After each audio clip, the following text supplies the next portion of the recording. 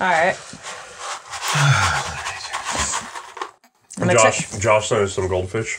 He did, yes. And I'm going to check both your teeth in a second and make sure you don't got goldfish all in them. He's got 2 types.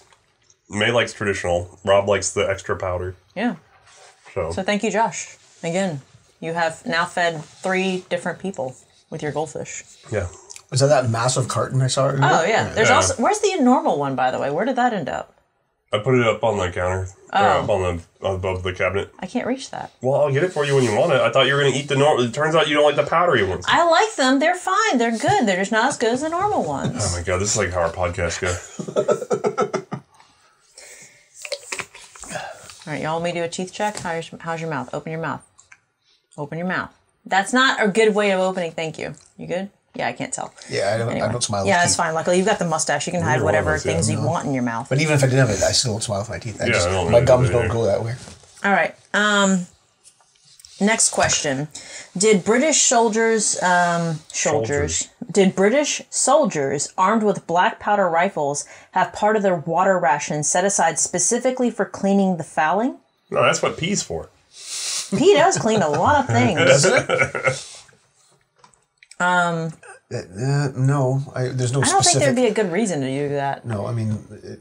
Your water ration. You've got a water bottle. Yeah. And water was used in cleaning, but in certain circumstances, I suppose, you'd have to. But the question sort of speaks to a formal doctrinal kind of piece, like you will always have a quarter of your bottle left for cleaning your rifle. That was never the case. Well, they specifically say armed with black powder firearms. Right, so we're talking about, that era. No, that's what pee's for. You just pee in it. Yeah, that's the way to go about it. That's our new marketing thing, remember? I know, with ballastol. Just pee on it. It's better than peeing in it. Oh my God. Anyway, next question. And we've arrived at that part of the video. We're not even to the fun questions. Did the British copyright the list of changes for their arms, and if so, why?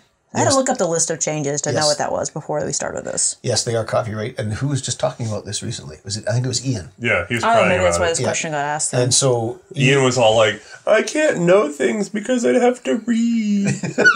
Oh my God, he's going to watch this. I know he's going to watch it. That's why I did it. I'm going to text you later. You guys don't understand. You have to read so many books to know things. I'll stand over here when the lightning bolt hits. Yes, they are copyrighted. You have to... The Ian Skennerton versions of the list of changes have been literally transcribed and published, which is a way... My understanding is the way that he's got around that. No? I mean, imagine... It's because they are published. If it's copyrighted, then wouldn't it still just be plagiarism? Like straight Well, up? apparently... And I think this was... Jonathan mentioned the same sort of thing when I visited with him earlier in the year, was that, you can't reproduce, but you literally can transcribe, and that's okay. And maybe it was a question of they're allowing to do that. I don't know how Ian Skennerton reproduced the list of changes. Who's selling them? No, it's just a governmental thing. Right, so they're copyrighted. Yeah. Then who's selling? Because the whole point of copywriting is to protect it from being essentially pirated. Mm-hmm. The only reason to copyright is a financial protection. So you would want to have a monopoly on the ability to sell them. I know, but they're not selling them. You can maybe inquire in terms of why. It's such a weird thing because in the U.S., it's considered taxpayer money to do this stuff, so none of it's copyright. Like all the U.S. stuff, like all the government documents, the training films, all that stuff, none of it can be copyrighted because it belongs to the people. Right. So like one of the things the U.S. does pretty well is that. Also, Library of Congress is pretty dope. Like our U.S. archival is so much nicer than like European archival. Right. I mean, not that they don't know how to run their archives, but just everything has a surcharge and a headache attached to it over there. And for some reason here, it's just like, well, if you ask, it's free, we'll do it, So it just takes time. Yeah. If that. So the list of changes is a very exhaustive document that talks about everything military, from shoes to, buttons to rifles to... And butt plates. Everything. And butt plates. So, like, the Skennerton version and his... volumes of the list of changes are a abridged version that he hand selected what he wanted to republish. So it doesn't have every single entry, just the ones that are pertaining to basically weapons, right? So and equipment associated with them. Okay. So they are available in terms of that form. How do you borrow the entire thing? You have to go there. Is it one book? Well, a massive tome. I can imagine. That's what I was trying to say. Like, it's got to be like they had to have done multiple publications of the list. They did, yeah. So I don't know how and what they look like in their original form. Right. Although I've seen like there are photo copies. Oh, that's and illegal. That kind of stuff, totally illegal. There are I have seen some specifics that appear to be purely documents. Strange thing to have locked down. Jonathan will know, right, Jonathan? Yeah. All right, next question. Which one of these 3 guns would you carry into World War II as your sidearm? Enfield No. 2, Webley Mark IV, or Smith & Wesson MP? M&P. Enfield Mark II? Yeah. Enfield No. 2. Wait, Enfield, number 2? Yes, it's No. 2 specifically. Hold on, this is confusing. What war is this? World War... If you're going into World War II. Oh, 2. And you can only pick one of those 3 as your Enfield sidearm. No. 2, Webley Mark IV. Or Smith & Wesson M&P. One like that. Isn't that a 38? What is that? What? That one? Yeah, that's a 38. That's the Webley. That'd be the Webley Mark IV. Mm-hmm. I'd probably go with the Smith & Wesson. That's what I was thinking. I did the research earlier on this. Yeah, it's just a K-frame Smith & Wesson. I'd do that. Yeah. Also, I'd probably get special. You could get 38 special. Well, I guess he's probably thinking that it'd be a 38-200. Like 38-200, yeah, that's what he specified. I'd go with Smith & Wesson. Yeah. I've never found top rigs to... Like, I love top rigs conceptually, but I've just never found them to hold up as well as just a solid frame with a swing out. Mm. And also, they're smoother. And Rob, do you have strong opinions on revolvers? I have... Only when I have to shoot them. Thanks to our project, I have all of those available right now where you could compare them. It depends on which one Hip shoots the best. Yeah, right? I will say the K-frame's way smoother. Like, it's... It is, not that the Webleys are bad, but, like, the K-frame is a very smooth gun by comparison. Mm-hmm. All right. It's July 1918. Okay. At the Second Battle of the Marne. Okay. The Canadians and the Americans are fighting together in the summer offensive against the Germans. Othais, you are a Canadian soldier. And Rob, you are an American soldier. Okay. What weapons would your homeland want you, or would you want in the battle? Artillery. Yeah, that's artillery. Yeah. And tanks. And more artillery. And machine guns. Yeah. Okay. Yeah, that's pretty good, actually. All good answers. It's 1918? Yeah, 1918. July. I mean, by then, I might even be able to get the Browning into service. Oh, yeah, that's true. Like, the good stuff was showing up by then. Well, it's funny you picked July because... well, he specifically says Othais is Canadian and you're American. Yeah. So you can't... Would you be able to get the Browning as Canadian boy? No, but I might be able to get Lewis. Oh, yeah, maybe. That's possible. Yeah, I get, like, the Lewis and the Lee Enfield. It's not many rifle choices. Not really. I mean, I personally prefer a P14, but they didn't issue them in the front. They were a reserve rifle. I mean, they never got set up front, but I actually do prefer the P14 to the Lee Enfield, sorry. I like the aperture sight. Quite frankly, in terms of what warfare was like in 1918, it doesn't matter what rifle. Yeah, I really did. At all. All right. You are both British officers purchasing your own revolver in .450 Adams at the tail end of its use. What are you choosing? And it's in .450 Adams only, and that's the only cartridge he wants you to pick from. I ever purchased .450 Adams. I don't. At the tail end of I need a bit of help here. It's the price, probably, then. What's commonly available in the market is the price is the most reliable in the market at that point. Adams Mark III wouldn't have been bad. Yeah, but that's just the Adams. It's that big, heavy single loader. Mm-hmm. The price is the sort of the first of the top breaks. You pinch both sides and you break it over. Right. And then it influences the Webley. I would almost want to say the Trantor 1879 because the Trantor 1879 is the first one that has that stirrup latch and you pop it open and everything. But the problem is the lock work. There are some early prices, especially the Conays, that are already using the Fanyu lock work. Yeah, with that rebounding hammer. And there's a rebounding hammer in the 79. That's not the problem. This is something that people don't understand is that revolvers are multi-threaded by their very design, whereas most semi-autos are not multi-threaded. If you think about a semi-auto, you pull the trigger and all it really does is it either releases the hammer or releases the firing pin. You know, and if it's the hammer releases, it hits the firing pin hits the primer, the gun, the cartridge goes boom. And then the recoil causes this thing to happen, which causes that thing to happen, which causes this thing to happen. It's very sequential, right? It's very linear. With a revolver, you pull the trigger, let's say double action is what we're really talking about here.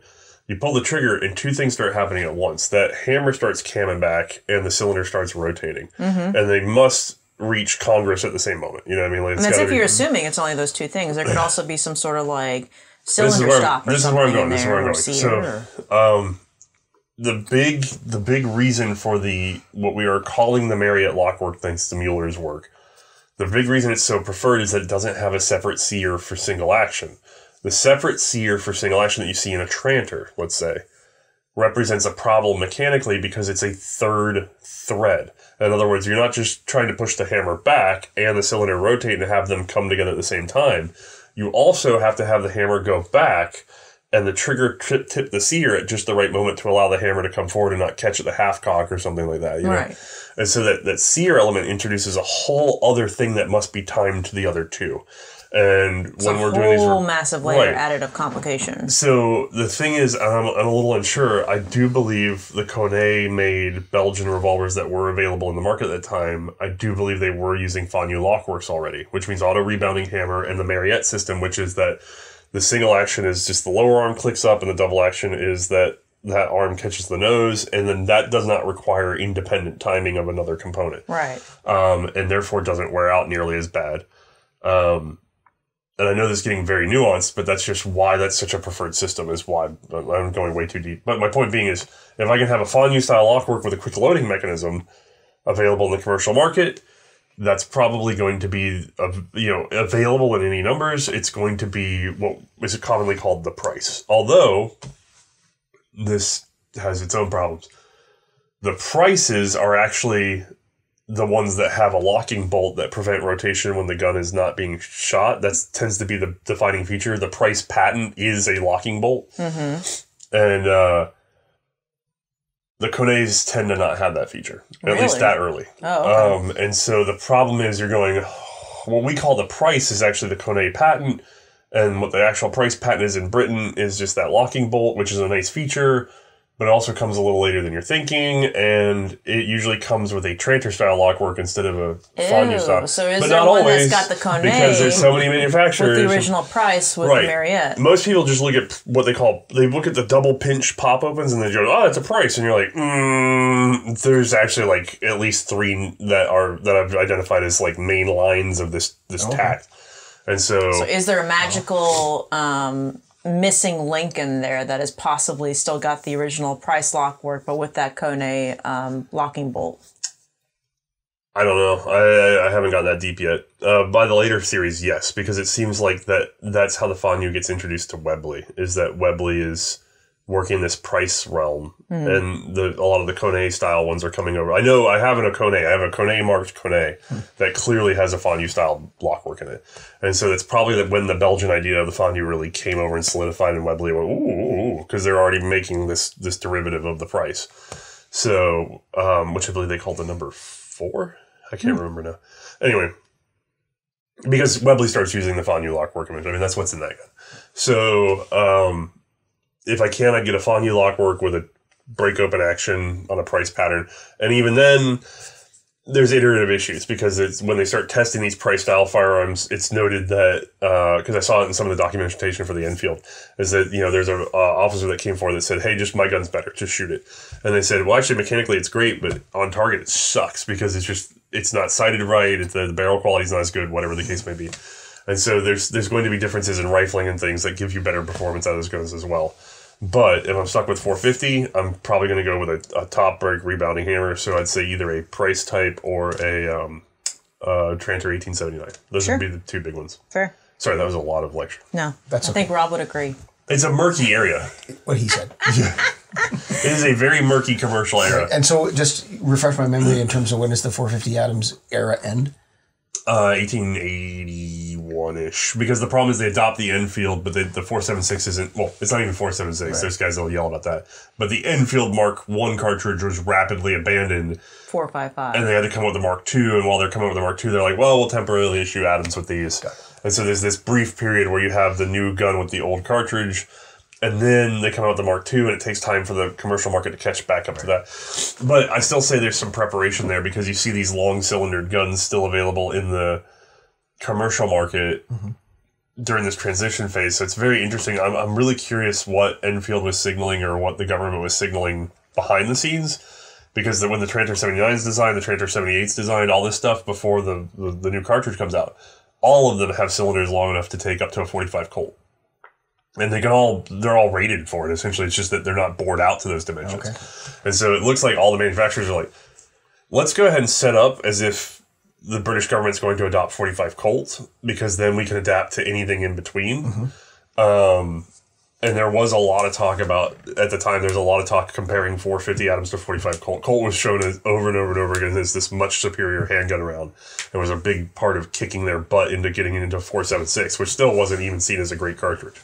But anyway, then you see this longer cartridge come out, and surprise, surprise, it fits in everything, and you're going, it's interesting that they were already pre-positioned with having the right cylinder length, because especially like Webley afterwards, you see them make guns specifically for 450 because 450 stayed a police cartridge, and those are like short cylindered. And in the 1880s, they're making little short cylinders specifically for 450 Adams for police use. And you're going, yeah, they could have done that the whole time, you know? Right. But yeah. All right, let's take a pause for the cameras. Okay. Yeah, you have to be way over here at this one. Watch out for the legless snakes. Okay. You mean legless? The things we go to. They're fine. They're never venomous. Is it the one-eyed one? I'll show you one later. Really? No, you already showed yours to David. Oh, yeah. All right, next question. It is 1866, and you are moving to the West. I'm assuming it can be the West in Canada or the West in the United States for both of you. Okay. Which rifle do you carry, or would you carry? It's grizzly country, and you have a horse. So 1866, they're bears, and you have a horse to at least ride on. Not my era. No. Do you have any opinions? It's kind of outside my genre, being a kind of a civilian application. Yeah, that's true. So you couldn't even have your Sniper? I mean, technically, it's the 1866 is attached to the Snyder, but it doesn't even come into military service until 67. Yeah, really. So you just order one. You just write a letter, and one shows up. And this brand new ammunition that's never really I guess this assumes we're packing in our ammo. Yeah, I think so, it's got to be. There's no hope of getting resupplied out there easily, unless, and in that case, we got to fight for like having very specific cartridges, blah, blah, blah, blah. I'm assuming you're going out there to start a new life, essentially. So you got all your stuff on your horse. I'd bring like 1,000 rounds with me, I guess. Yeah. Your poor horse. Do you know? I mean, a Hudson Bay trade gun would be something that you would end up seeing. Right. And would you be able to get the components for an ammunition for that? I mean, they're selling them. It'd almost be safer to go with a muzzle loading rifle in a lot of ways, but the problem is then you don't have any follow-up shooting ability. No. One shot, you hope the bear goes down or away. And the other piece is that your protection of your ammunition in terms of the environment is going to be harder. Minimal, yeah. Right? Now, whereas if we're talking about a cartridge rifle, then... The strongest commercially available rifle I would know would be the Peabody. Yeah. Which was a very strong lock work. It's just, the hammer turned out to be unnecessary. We saw with the Martini. But, that is an extremely robust rifle. I would probably trust that one. I think, probably Peabody is probably the closest. I can't think now. We did that episode. I'm trying to remember when they became really commercially available. Because they tried marketing it during the war, and then they started doing their own tool-up in production. But I don't remember when they were really, really selling that Peabody. I don't remember either. But it was right about that time. I feel like you probably could have gotten one in your hands in 66. I could see that. If you went to go buy one and bought the ammo. Yeah. Okay. Another question. It's 1905. You're responsible for capability development in your respective war offices / departments. Okay. The Second Boer War and recent Russo-Japanese War have given you some pointers to what the future may have in store, but it's far from clear. Given the technology of the day, so 1905, what one dismounted close combat capability would you have wanted developed to have the greatest impact in the future Great War to come? Those are two totally different conflicts is the problem. If you're looking at the Russo-Japanese War, was a much better indicator of what was going to happen in World War I. Way 100%. Because those both had both sides using machine guns. and both sides struggled to approach emplaced machine guns. And also they both had some use of artillery and things like that, but we're talking about infantry weapons. Right. And so if you were smart enough to say, hey, machine guns are pretty frigging dangerous, you know what I mean? Then I think and this requires a lot. See, this is the problem. You wouldn't know at the time. It'd be very hard to be smart enough to figure this out at the time. Right. But in retrospect, we know that the way to beat a machine gun in World War I was to have a light machine gun and a handful of guys with grenades. Like, you would pin and flank with grenades. That's all you do. Like, you just drop your shosha, pump rounds into the spot where you know the machine gun is, and then guys cut left and right, huck their grenades in there, blow the nest, and then you move up. That became the strategy. So I guess light machine gun? Like, the light machine gun's probably the way to go. In terms of, and by the way, it was available. I mean, the Madsen light machine gun that we shot for Project Lightning is a model 1905, Right. It was there to be had. And then I believe the portative was on the way at that point too. And so it would only take so much evolution to get a working one in order. The bigger thing, though, is understanding that you could just quick swap the barrel. That's the part everybody kind of goofed up at first, is they're too busy trying to cool them and didn't realize that you could just swap the barrel. Right. So. Okay. Well, next question. You are making a bug-out bag for the apocalypse. What gun are you putting in your bag? I'm assuming this is a bag that you could decide what size you think is a good... It's the apocalypse.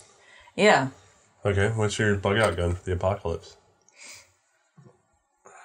I mean, is the apocalypse of a certain time period? I don't know, but it's the apocalypse that requires me to wander around with a bag. Like, it's not a hunker down apocalypse. I gotta move around apocalypse. Yeah, so it's one that you are having to transition or from live time in to the time. woods apocalypse. Yeah. I mean, I'd pick the woods personally. Am I hiding in the woods? Because that changes the answer, right? Yeah. I guess it depends on your terrain. And what kind of apocalypse? Are we coming after When you? is this apocalypse? Was this in like 1800s, or like when did the apocalypse happen? I'm just trying to think, what's the most useful? I'm thinking if I can only have one firearm. Like a shotgun? With a mixture of shot and slug? that's a good utility, but your range is very limited even with slug. Well, I mean... So I guess maybe for hunting purposes, like for long range, getting a deer or something let's for just yourself. say, what's this apocalypse all about? Oh yeah, or the deer like If mutants. it's a survivability thing, shotgun easy, because your range of ammo is so... That's what I'd say. And are you going to find it in some village that it's emptied and you're foraging through it? You might find a box of something. Do you have to go by what you currently have stocked in your household? So if say whatever you have ammo-wise in your house right now, would that be what you go off of? No, because I have so much leftover steel 30-06. Thanks, Ian. Yeah. I have so much. Would you like some steel case 30-06, Ian? No. See? Not great. It's because the air service to me are just going out in the woods. The most utility comes from the shotgun. Easily. Yeah. That's what I tend to go with. You know what would be a good one then? Is they made those, was it Marlin that made those over-unders that are like, you can get a 30-30. Like a drilling kind of? Yeah, it's a single barrel shotgun that either in 12 or 20, I can't remember. But one of the chambers is the 30-30. Okay. So you have a single shot 30-30 and a single shot shotgun in one, they did them all sorts. They did mostly 22 LR and 20 gauge. But there was a version where you could get like a 30-30 in 12 or 20. Well, that'd be a good one. Just an over there with a single shot 30-30. Yeah, I can see that. All right, let's see here. Can you imagine an alternative universe where the Winchester lever action made it to Rorke's Drift?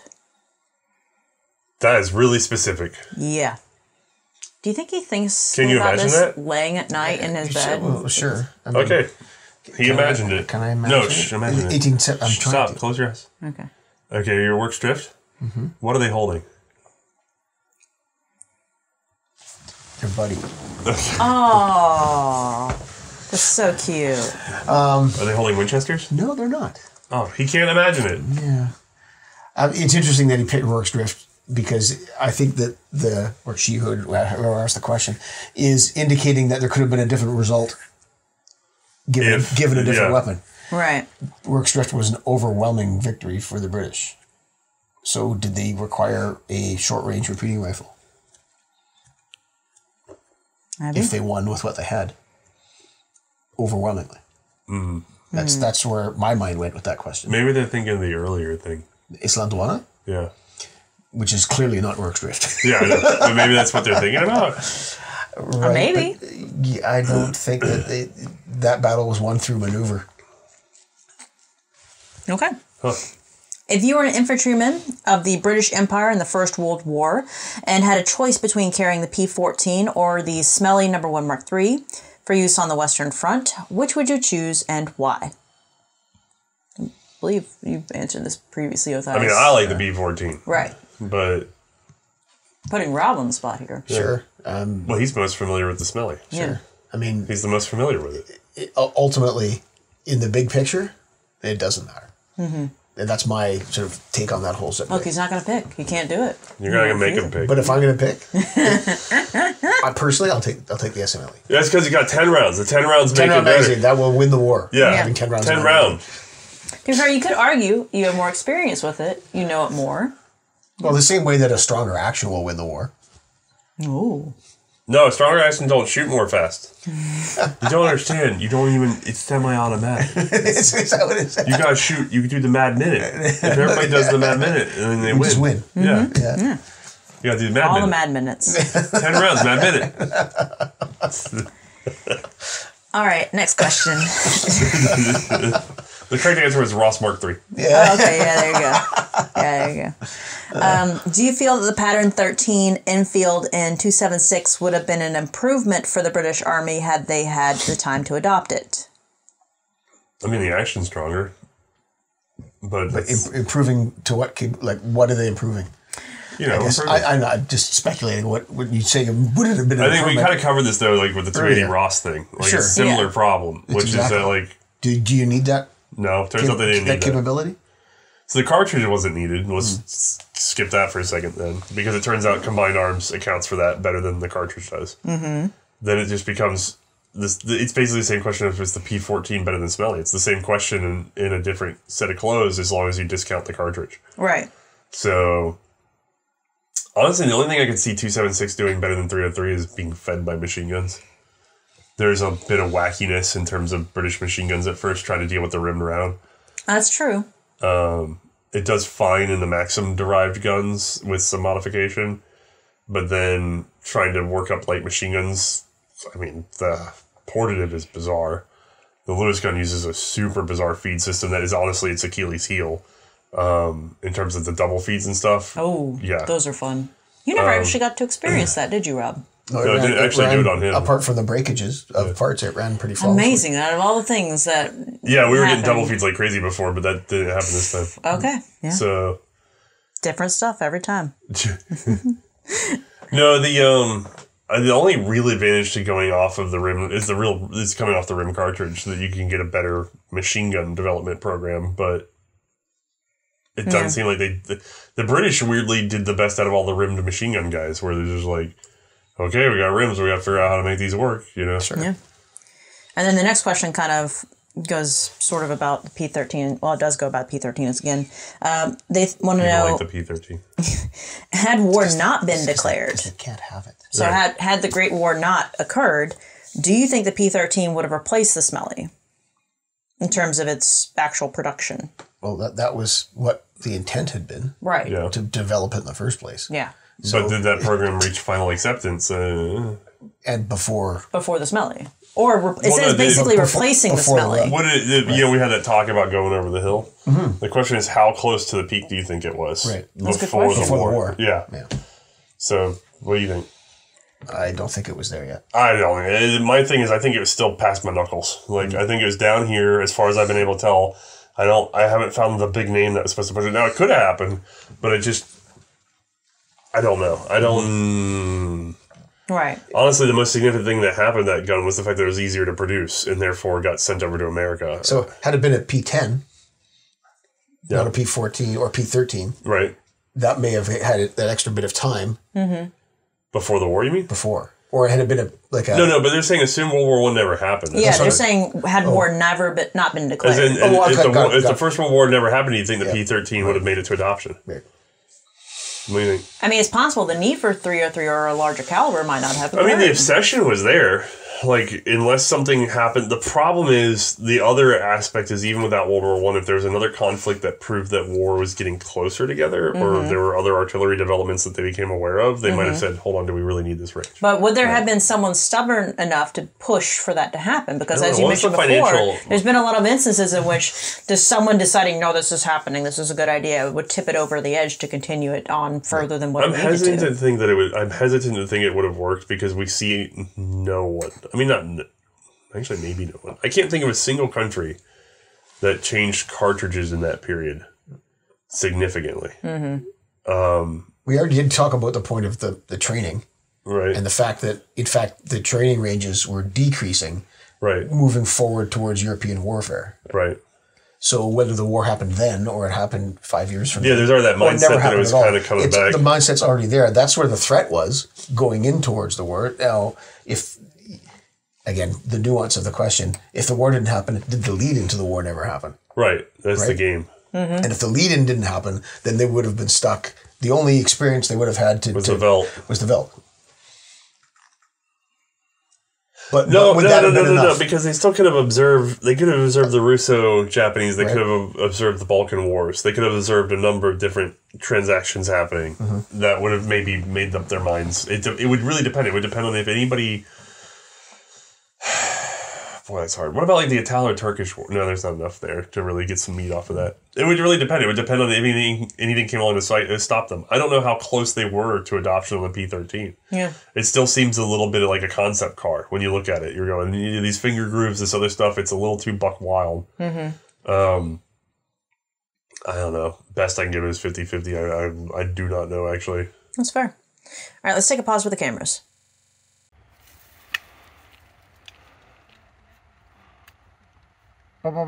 Yeah. And then look. Look. Look like that. Okay. Okay. You, Othais and or Rob, yes, are a loyal British subject. I'm not, but okay. It is early to mid-days of World War I. You have volunteered to serve, and you are being kitted out to go to the front. Okay. Is there any rifle put to this purpose at this time that you would discard at the first chance to upgrade? Yeah, Ross. Which they did. Which I'm assuming you're... Yeah, Ross. Okay, yeah. I mean, going into it, the average guy perhaps wasn't aware. Yeah. He had to go through a rather significant emotional event, to quote a phrase, to But no, when I know, I'd been like, I don't want that first generation Ross, Right. I'd take like a... I mean, ultimately, discard it for what? What's available to you? Soldiers for the first chance to upgrade, soldiers don't really think like that. Like, this is junk. I'm going to pick up something else as soon as I get there. Right. Without any demonstrative, aspect of it that would cause you to think that. Which the only thing that's that demonstrative is if you're going from a single shot to something that actually has a damn magazine. Sure. But nobody's in that kind of paradigm, right? I mean, that would be the most obvious kind of thing where if I was handed something, I'd be like, oh, this is obviously one round, and that's obviously more than one. I'm going to go with the more than one. That'd be the way I would think, but there's nothing like that. But then again, the ditching of the Ross was sort of a semi-official. Right. It wasn't individuals. I mean, okay, were there instances... Oh, yeah, there were people who be like... Roop. Right, but more along the lines of everyone's thinking the same thing. Right. And my boss, well, most importantly... He's thinking the same thing. So when I do this, I'm not going to get in trouble. Right. It's not just unilateral movement, decisions made by single people who are like, I don't like this, I want that. There's a little bit of, it's still the military. Yeah. Right. All right, next question. Quick, your house is being sucked into a void vortex and you only have time to grab one firearm. What do you grab? My thing is like, are you just grabbing it? Yeah, I was thinking the most expensive, or are you... That'd be it. It's right now. I'm sorry. It's the most expensive one that's currently on loan because I don't want to get in trouble with whoever owns it. Yeah, but you're in a vortex. What? What's that going to do you in a vortex? Well, the Lewis gun's in the house right now. Right. So I'm taking that out because that's worth the most money in the house right now. That's true. That's really it, though, because there's too many things on loan. Like, I would... It's You're the thinking other someone people's else's stuff. stuff. Right. Yeah, Now, right. it's like... Well, I don't get the whole house dropping into a vortex thing. Basically, you can only grab... they're trying to give a scenario in which... imagine we have a you hurricane. We get those. But the weirder thing sure. is that you're only grabbing one gun, so I'm guessing you got some other stuff in your other arm, I'm guessing, because you can carry a Lewis gun with one arm. So, like, I feel like you should be able to grab multiple. Like only one gun, the most expensive one on loan. That's what's going with me. That's the... Yeah. Okay. Sure, that makes sense to me. What about you? I don't have any ones on loan. This is Baker. Is it a big... We've heard about the Baker. It's got to be the Baker. Sure. Because you know how long it would take him to put it back together? Make Yeah, another right? one. Screw that. All right.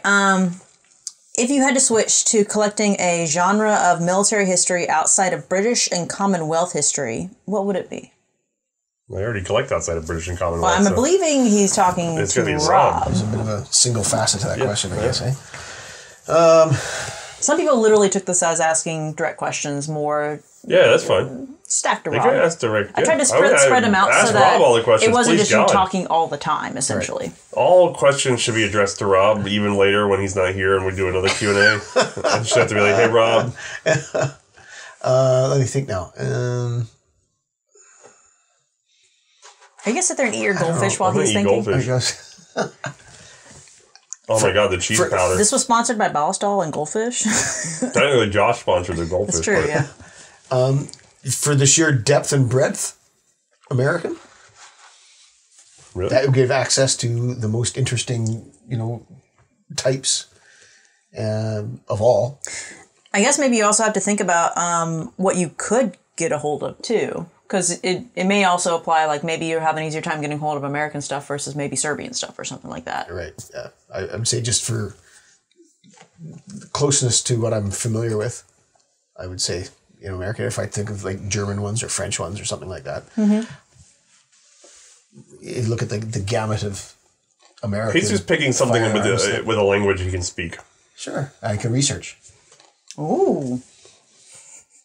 That's fair. All right.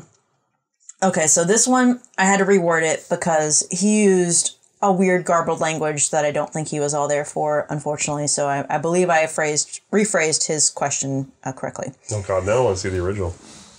I can read the original after this, but it was a bit garbled.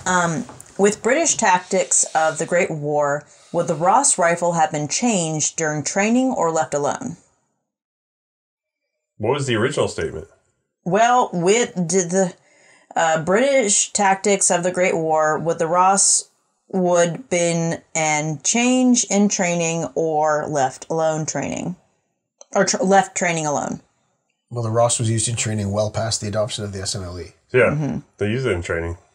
We used the Ross in training. So you guys did. I'm not quite. Right. And the relation to tactics. Yeah.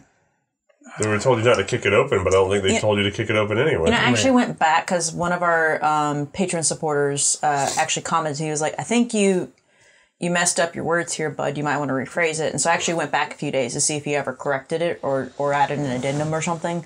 He never did. Mm-hmm. So unfortunately, I never really No, got it's a clear... a training rifle. So, Yeah. So I think it's kind of also the problems with the Ross weren't training related. So no. True. Okay. Now these are getting a little more directed at Rob, actually, weirdly, and British muzzleloader related. Oh. There's a section in here for that. Essentially, it shouldn't be too terribly complicated. The most complicated question I had, I put at the top though. So you ready? Okay. Why are you so handsome? I'm merely a reflection of those around me. Wow. Who do you hang out with normally? Right. His wife? Whoever I'm with now.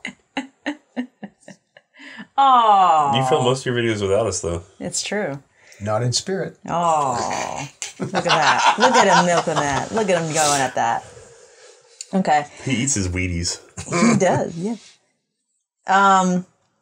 How did your interest in the Empire and Commonwealth weapons come about? I think you kind of talked about that. In the Empire. Yeah. I saw Star Wars in 1977. Wow. In theater?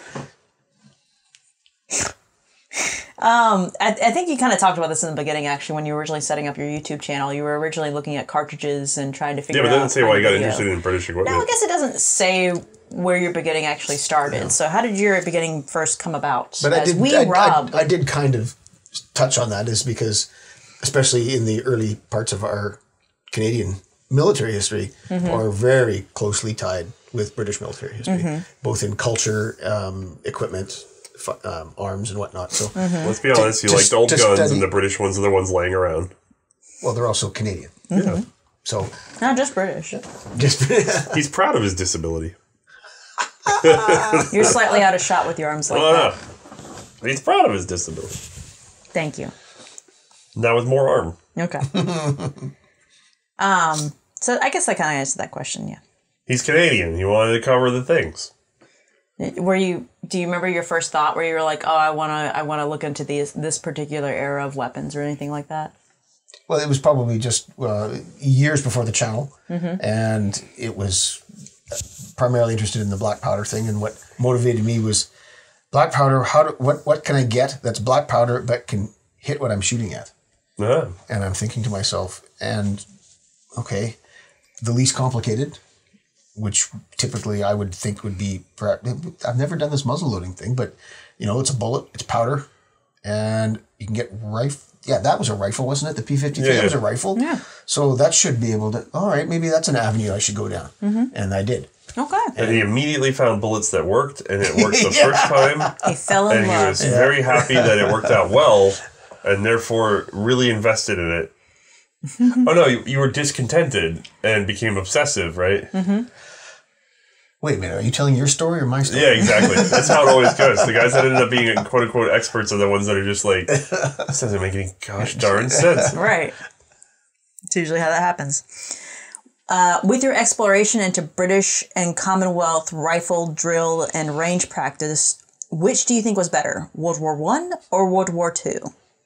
Well, it was World War I in terms of drill. Okay. Yeah, I guess drill and rifle practices. So I think they're trying to say which drill was more adequate for the conflict that came. I'm going to say that's drill. A better phrasing of that. I'm going to look at drill as being training. Right. Because drill, marching to and fro, has nothing to do with either conflict. But the drills associated with the use of the rifle are essentially the same. Yeah. The comprehensiveness of, in particular, the rifle, in terms of the training and the range work, whether it gets accomplished or not in the course of, in the British Army late war conscript through their training system, or the Canadian sort of CEF training juggernaut, is more complicated than it is in World War II.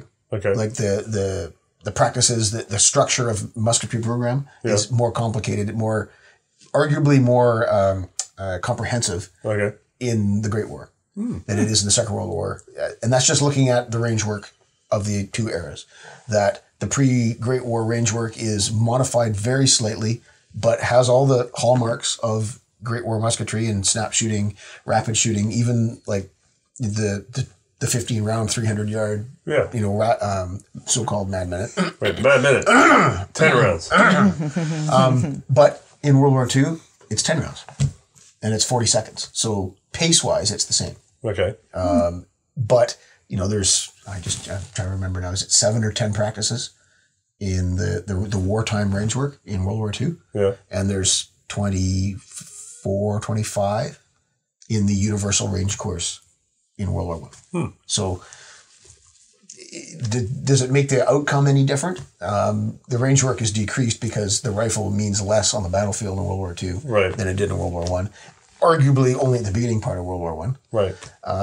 But I guess, is that the best way to sort of answer that question in terms of which one I prefer? No, which one's best? Which one's best? Which one's more comprehensive? Or which one has the most outcome on the battlefield? Right. I would think it would be the latter, personally. Right. And I would say that artillery, tanks and machine guns. If you want to get it and boil it right down, that's what's important. Ultimately, by the end of that war. So. All right. What are the unexpected or unrecognized difficulties and complexities of making British muzzleloaders? Ooh. Unforeseen complexities? Yeah, maybe unrecognized or unexpected difficulties and complexities. So things that the viewers wouldn't necessarily even recognize. Because they get to see the polished in product that you put out, the beautifully polished in product. They don't get to see all of the trenches that you have to muck through. I mean, to be fair, I found out that you just wander around in the woods for days on end. Finding the perfect hill to lay on. Oh my God, yeah. I would say the hours of takes it takes to formulate a presented introduction. That I can see that. I'm sure you're well aware. The skits. It's the skits. I have well, the skits actually go pretty quick, but it's when I'm on the fly in the bush trying to come up with like a 3-minute introduction with various scenes, walk in, walk out. Yeah. And I've written it down and I'm trying to memorize it and do it, and it just doesn't work. I have a follow-up question for That's that. why we have the teleprompter. Which one's been the most difficult? As in, which rifle were you filming with? Was it the most difficult setup for what you? What episode's been the worst? Which one was the hardest one for you in terms of takes? Either camera wasn't working, or it was just not work. You weren't flowing that day or something. Like, what one was the most difficult one for you in terms of getting to that polished, finished product? If you could narrow it down, Right. You can only have the worst. You can give one the human that really brain's pretty sticks out good to at you. forgetting trauma. I know. You try to forget it so that you can continue on with what you love. It's like having a kid. You try to forget all the trauma with the birth. That way, We've had so many episodes. You get mom brain. Yeah. So Falling into the toilet. So what one? So what one gave you mom brain that you've forgotten about it? I can't remember any. I can remember certain episodes. I would say episodes. I don't mean on the channel, but instances where you've gone out and I forgot my kilt. Oh God, yes, we've done that. Forgotten our audio equipment. I've driven 2 hours to get to where I need to go, and I get to the back of the truck and open it up. I'm like, no. Oh. Or I forgot a tripod, and I have to stop on the way and buy a brand new $300 tripod or something like that. That one's easier, Right? really. At least there's a store you can buy it at. Yeah.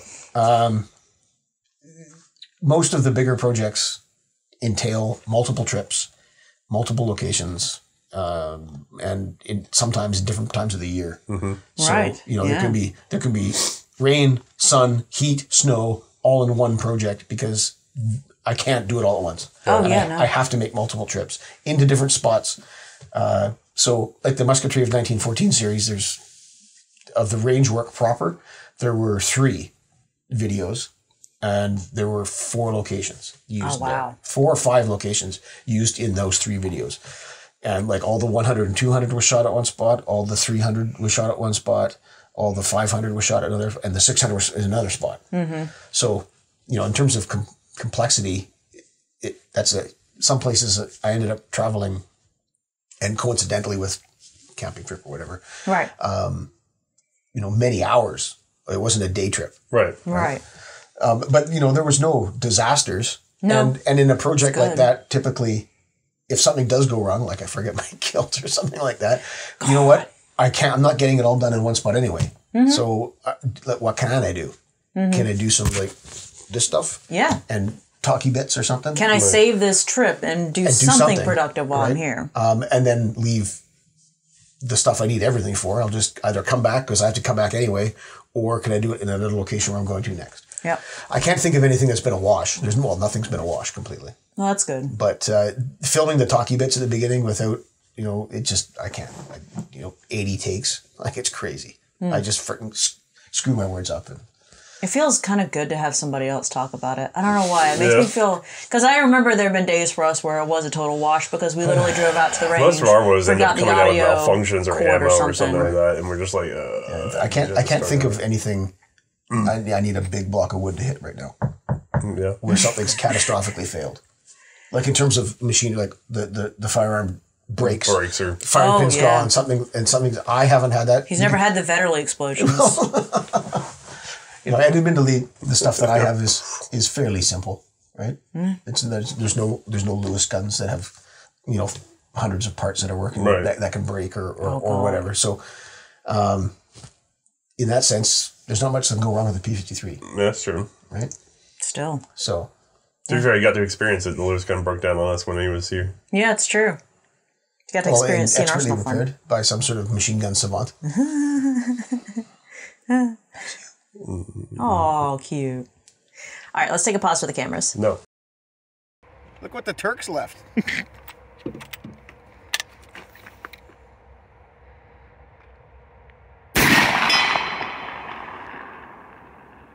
Look at that show off. Oh. Did you know that if you push down on the breech block, you can let the action go with no stress? Oh, wow, that's amazing. Okay, so the next question.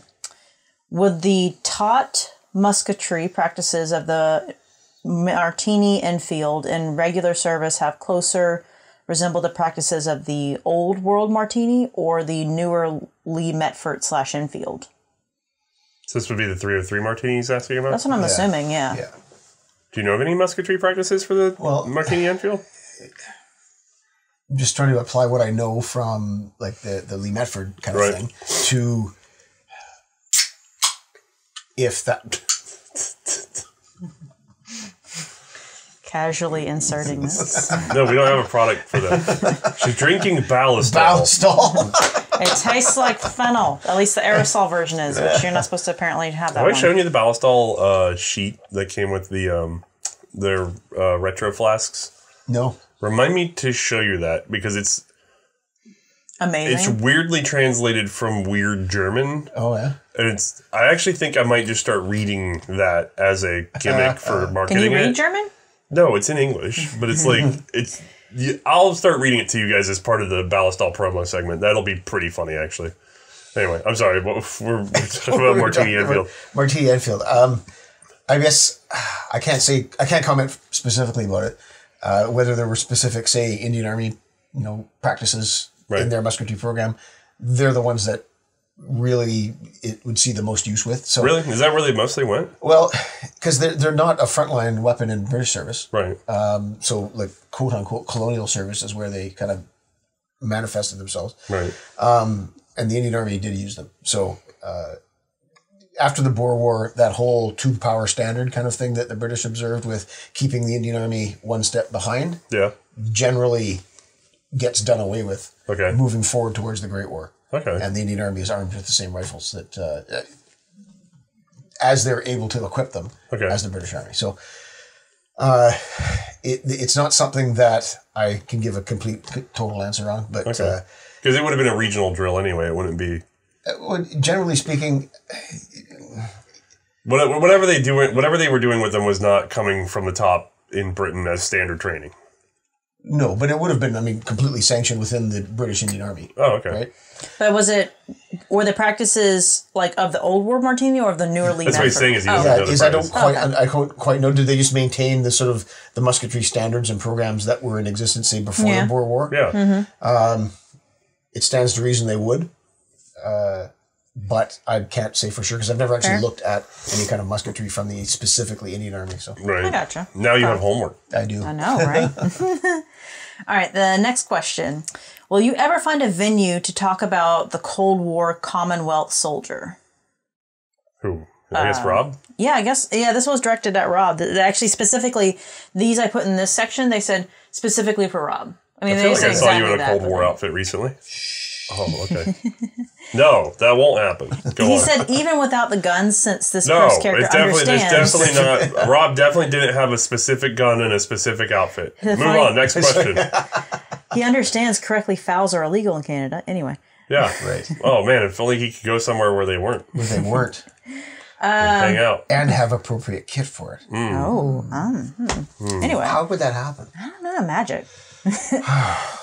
Post-World War I, with Canada gaining its identity, how did Canada's training and arms usage diverge from Britain? I think I ate too much meat tonight. It's starting to come back. I'm good now. Sorry, we ate. This user said that they ate too much meat tonight. Nope, I just suddenly had to burp and I was afraid it was going to be something else, but I'm okay now. This is...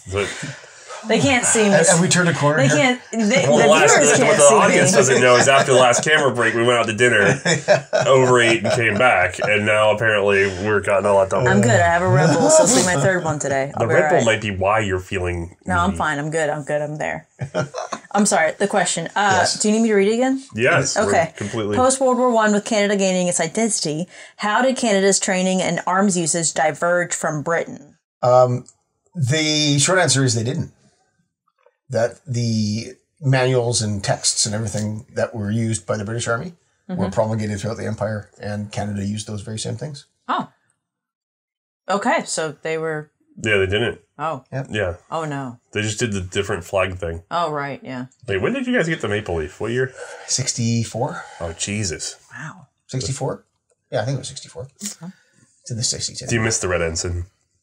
It has a certain charm. Especially when you see sort of any kind of like gaming kind of context where, strategic games or whatnot. And it's like the Canadians landed, or even on television in a documentary where the Canadians land at Juno Beach and there's a maple leaf there. Maple leaf, and you're like, I can understand why they did that, but oftentimes is it because they just don't know? Or is it because they're trying to use something that is more readily identifiable as Canadian in the current context? They're hoping you think the second one. Oh, they're hoping, probably. Yeah. There are a few, however, that are out there. And the older the documentary is, the more chances they use the period correct flag. Right.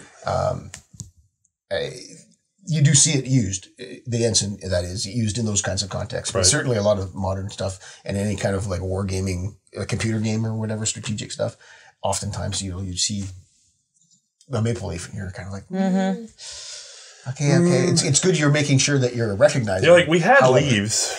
And sometimes they did turn red. There are some proto maple leaf patterns, aren't there? Well, it was a huge national competition, and there was all kinds of designs submitted. No, but I mean the maple leaf had some. It was in the ensign, wasn't it? Yeah, it had three at the bottom. Yeah. Well, there's a number of ensigns, right? And there's a number of different patterns. The one that we would typically associate with, say, the Second World War that we see here, that is the sort of final pattern. Right. And it had 3 maple leaves in gold across the bottom, below the shield. And I've seen the maple leaf represented in other sort of derivative things that are representations of Canada specifically. Often but usually it's the 3 cluster. There's a cluster of 3 leaves, yeah. And that was actually used for one of the finalists for the flag, which was that red cluster of 3 leaves, and then on the sides were blue. Oh. Yeah. And the blue has never been officially sort of part of Canadian colors, as it were. Right. But it was, that symbol was, there's Canada in the middle, flanked by 2 oceans. Okay. Was sort of the way it was. Okay, but in the end, they're like, blue isn't their color. and then you can see... Look, we got ocean, we got trees, and ocean. So what more do you want? Is Canada now surrounded by fire? Or blood. Or blood. Yeah. Okay. Yeah. Well, one of the most distinctive flags out there. Anyway. Yeah. All right, next question. Give it credit for not just being another tricolor. Oh, yeah, that's true. A lot of people do the tri. Us, the Poles, and Peru. Good to go. Okay. Yeah. With the way it seems Canadian gun laws are going, would it be worth moving to the United States? Are you asking if Rob wants to move to the United States? Literally or are you asking if... No, they're specifically... maybe. Maybe they're Canadian and they want to move to the United States. Maybe they're wondering if it's worth it as a collector. That's 2 ways of looking at it. As long as you don't move to the south, we're full. They're so full. Oh my God. I wouldn't let my own grandmother move into this city right now. There's so many people here. I never met your grandmother, so I don't know. I never did either. She was dead before. Oh, okay. But... Well, that worked then. I'm just saying, like, it is so full. This city, go to the next city over. They're not as full. So but you're saying yes, but no. Rob can attest. We tried to go, would just drive down the road. Oh, okay, my that God. was weird, right? Yeah, I agree. It was weird. So we were trying to come home from the range, and there's this bridge called the Mark Clark, which makes me laugh because South Park. I just think general when you say It's more reasonable with just calling everything Mark Clark, you know? And then, anyway, so there were 3 accidents on the Mark Clark Bridge. And when we pulled by, every single time, they weren't accidents. They're just people pulled over in fairly new-looking cars that didn't look like they were broken down. No. They'd just be pulled over with their hazard. Well, someone had its hazard on. Oh, yeah, one did, but the other 2 did not. And they were just, the people in them were just like sitting in their cars, just staring into the middle distance. And I'm going, what horror movie am I about to be a part of? They just gave up. They just saw that and just went, no. And just pulled over and gave up. Yeah, and then we tried to transition where 526 and 26 meet, which is now an outlet area. And there's a coliseum there and everything. And some sort of band was playing that we didn't know anything about. I've never heard of them. Everybody says they're really big. Do you remember the name? Pentatonics or something? I don't know. Something or other? Yeah. There's 5 of them. We're going to get yelled at because apparently they're like hot shit and I've never even heard of this. Nope. So like the entire area was gridlocked and we're just like, And everywhere was I've yeah, never we're like, we seen just it that want to bad. get food and not be. It's been better going to the fairgrounds than it has been going to that. And I thought that fairgrounds going to that was bad. Yeah, our not the fairgrounds, but like the county fair. Yeah, the county fair, Our yeah. county fair is like that. Like that's the one event. I don't know why. I remember but going the to the one county event fair. that goes to That was complete better. shit is the county fair. So It was bad. what were we saying? Was Oh, it? should you move to the United States? I don't know. Yeah, if we because of want to. Canadian gun laws. Yeah, maybe. It's, I guess, you know what, in a kind of fantasy world, that would be the only mitigating factor. Right. Mm-hmm. Oh, because you wouldn't have any family, you wouldn't have any connections, you wouldn't have any There's all kinds of work. other things other than just that. It's our current situation is perhaps in our shooting community. The best way to illustrate that would be sort of like a nuclear explosion going up right now. So it's sad days. Mm. You guys should get really mad. And then you should honk about it. And then go home.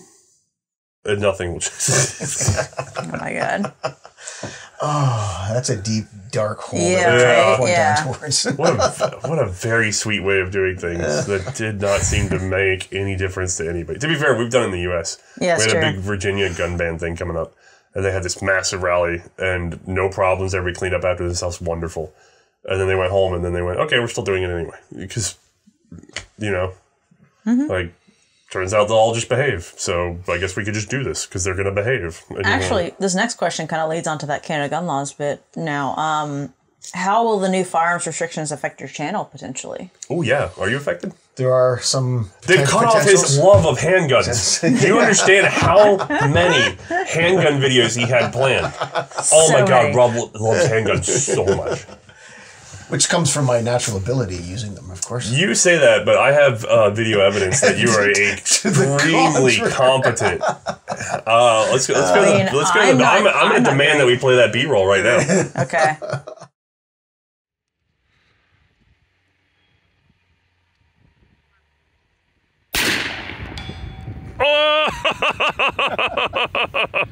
Oh, It's so cute. that is a 31 pocket at what I believe is 90 yards.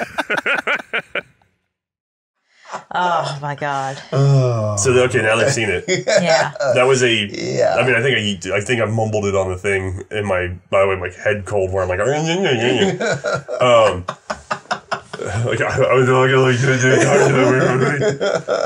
But he has like a 90, 95 yard shot with a 31 caliber Colt pocket pistol. I'm like, Rob, you want to try this? I got one chamber loaded. He's like, okay. Bing. And it's just like, well. All I got to say is that dogs and fire hydrants. Blind dogs in particular. So with handguns, yes, but not really much. Yeah, so they ruined all of his handgun plans. Also, he was totally going to film with the foul that they're not allowed to have. That has been long-standing. Yeah. There's all bunch of things that are sadly sort of not to say in the works, but there are. Has any of your collection moved into the list? Not yet. Oh. So there are some things that. Does that mean you get to go? Not my problem. Not my problem. No, I disagree with that way of thinking for sure. Because just because one part of the I ate a bunch of meat. Y'all just say he went from just being normal, like easy keel, to just I'm Othais. Look at me, I can be a wiggle puppy in my chair. They expect us to go crazy in the third quarter of these. Yeah, it's true. Like This is normally when it's. We usually didn't finish these, by the way. This is the earliest this has been for getting towards the end of usually this. it's like 4 in the morning. Yeah, usually it's late, very, very late. So this is quite new to us. So good job, both of you. Anyway. Do you ever watch Runkle? Do you know that Runkle guy? I know who he is, and from time to time. You should watch him. Oh yeah, he's nice. Of the Bailey. He's very white, like hair. Yeah, just everything. Like we're friends with Matt LaRose here, who's very brown. I said they should just hang out, like as a contrast. Yeah, just imagine you remember the old cameras, how bad they were at color balancing different people. That'd be awesomely bad. Like Matt would enjoy that. Yeah, really I love that. All right, next question. What is your favorite British piece of kit? Not necessarily the best, but your personal favorite. Piece of kit. Yeah. 1908 Specifically web harness. British. Well, the piece of 1908 kit. webbing is pretty Yeah, good. he loves the 1908 webbing. Yeah, we did talk about that. Yeah, It's that his was kind of favorite, your except for that little canteen thing on the back that flops around. It makes him mad. Yes. Although But you also do think it's the best, but it is just generally your favorite. Oh yeah, is it your favorite? What if there's something else? I think that... Is it something Graham made you? Has Graham made me something from that? Not quite yet. Wait, he hasn't made you anything? Oh, yes. Yeah. Oh, what did he make you? He's made me a couple pouches. Are they not your favorite? Oh, I'm sorry, Graham. Listen. If you're watching You know what? Hi, I'm Othais. This is my pot. I'm stirring it. That is kind of how he starts. Yeah, I like Graham. Graham's made a couple of very high quality pieces. This is Graham the leather 100%. guy. Yeah, I think that's what he Googles as, right? Graham the leather guy? Graham the leather guy. Yeah. Oh, He broke his arm, but now he's better. I have a kind of an interesting soft spot for the 71 pattern equipment. Marks the transition between sort of the old style pouch belt, cross belt. Yeah, cross your heart. With a big, large 50 round kind of ammunition pouch, and then this transition into something that's beginning to be modern. Right. In terms of a belt with pouches. I think they thought it was modern when they did it. Well, it was at the time. It was completely modern. Yeah. It's not perfect, and it's quite imperfect actually when you look at the greater sort of selection of equipment. It's the set of equipment that is associated with sort of that late middle Victorian era, the Zulu War kind of high points like that. Wait, they carried high points in the Zulu Wars? Very high. The bayonet's super long. Oh. So as a system, for what it is, it's interesting to me anyway, because it marks that kind of breakaway from that old-fashioned style of equipment that had been used for like 150 years beforehand to the start of what ends up being like the 1908 set. Right. And on into the 37 pattern and all that stuff.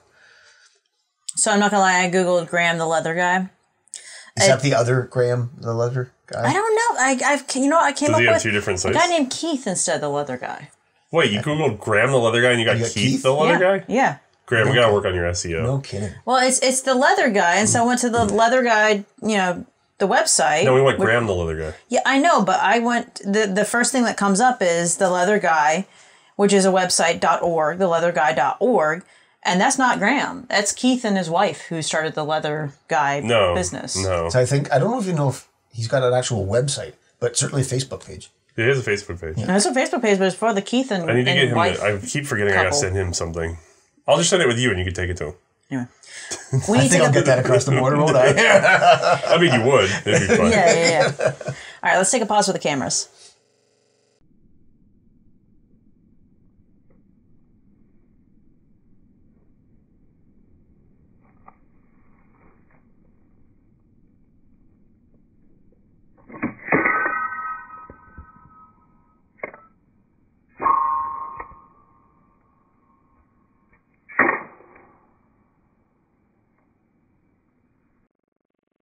Least comfortable kit versus most comfortable kit. The 1908 patterned web equipment. It's definitely the most comfortable. What's the least comfortable? Yeah, least comfortable.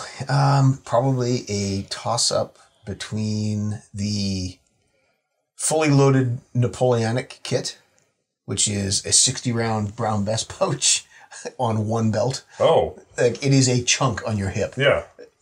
In the That's like a cartridge bag, like straight up going shotgun shooting. It's 69 caliber round balls, plus the powder, plus the pouch itself. It's like a brick. It's about this brick. Speaking of Graham, the leather guy, over one shoulder. Over one shoulder, and it wants to. Although traditionally or historically, there was actually a strap that was tied off between the pouch and the bayonet to sort of keep things pulled back on the top of your ass. But without that, all it wants to do is rotate around your body and bang on your hip. So well, that's an interesting pull statement right there. Just take that one statement from this whole thing out of context. Beautiful. Okay. I can make sound bites too. So did Graham make you one? Is that what you're saying? He made me one, yeah. So it's not your favorite though? No. Okay. As quality, absolutely. As functionality, no. You should make it better. So he brought that back. You make it better. Yeah. Put some padding on it. I really hope he watches this. I don't know if he would. I don't know. I'll tell him to. No, don't tell him to. I want him to be surprised. Like, I want to get the weird... Tom, we did the Enfield revolvers, and I mentioned I know one that's still in service, and like Tom, did you see that episode? No. Okay, so the you Mark met one, the Mark 1 or 2. Rob's met Tom, the Yes, infamous I have. Tom. Yes. And Rob will back me up. He will open carry black powder revolvers. He didn't open carry his Enfield because I had them. I borrowed them for the episode. That was the irony of that episode. Right. I'm waving around his gun, being like, "Yeah, he open carries one of these." Was he open carries this one. Was he? Was it a Webley or was it an Adams he was carrying around? I think he was carrying an Adams. An because Yeah, I Adams. think it was an Adams. we took his Enfield, so he had to go back to the Adams. You know, he had to go take a step course. back. Don't we also have one of his Adams with us? Oh, maybe. Oh, great. Maybe we have his Adams. We What was do. So then which one was he carrying? Could have been calling. He also has been known to carry a Colt 78. It's like he picks Yeah. the worst revolvers. And Tom, of course, was the orchestrator of the mustache touching incident because he was one that set me up. Yeah, it gave you the VR. Yeah. Mm-hmm. So, Robin VR is one of my favorite things. So I just like the creepy finger coming and going. "Arr." So the what the hell were we talking God, about? I hope we still have that footage. What Anything but answering questions. That's for sure. Yeah, I forgot it. What was the It's a good thing I saved all the What fun are we questions on? I for the completely end. lost the train of thought. Oh shoot, I forgot. Oh, least comfortable kit versus most Yeah, comfortable but how kit. did we start talking about Tom? Or you're talking about kits and gear with people. No, and then we're talking about the bag, and then we talked about bag. Graham. What just happened? I was going somewhere with this, and we Were messed you it up. talking about the custom Kydex holster you got? No. Is that where you're going to go to? No. You said you had something for Graham to make, and you were going to send it home. No. Yeah, but that's totally different. Yeah. Okay. What? Where I was don't going know with where this? you We're gonna going have to play with this back. this. I don't. I really. Tom VR. No, we weren't. You brought up VR. Right, but Tom was the. Oh, yeah. How did you mention Tom in the first place? Yeah. How did that come up? Because we're talking You about. were the talking Enfield episode. about. This is going to sound really funny You just because happened we to go just to talked about open it, carry. and everyone watching is going to be going, "You just said that." Yeah, Why but can't we you don't remember. Why can't you remember Guys, that? it's not even. It's. I I just promise. stopped the It's camera and play it back 10:24 to remember where it was p.m. going. There was some contextual reason, but then we got so lost in the debate. How about this? You go back. To Graham. I got it. I found it.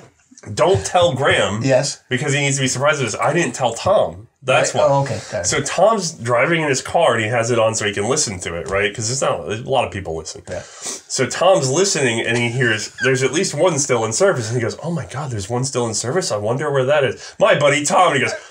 Like he's in his car because he got lured. He's like, you suckered me so perfectly because I'm going, wait, there's one still in service? Damn it.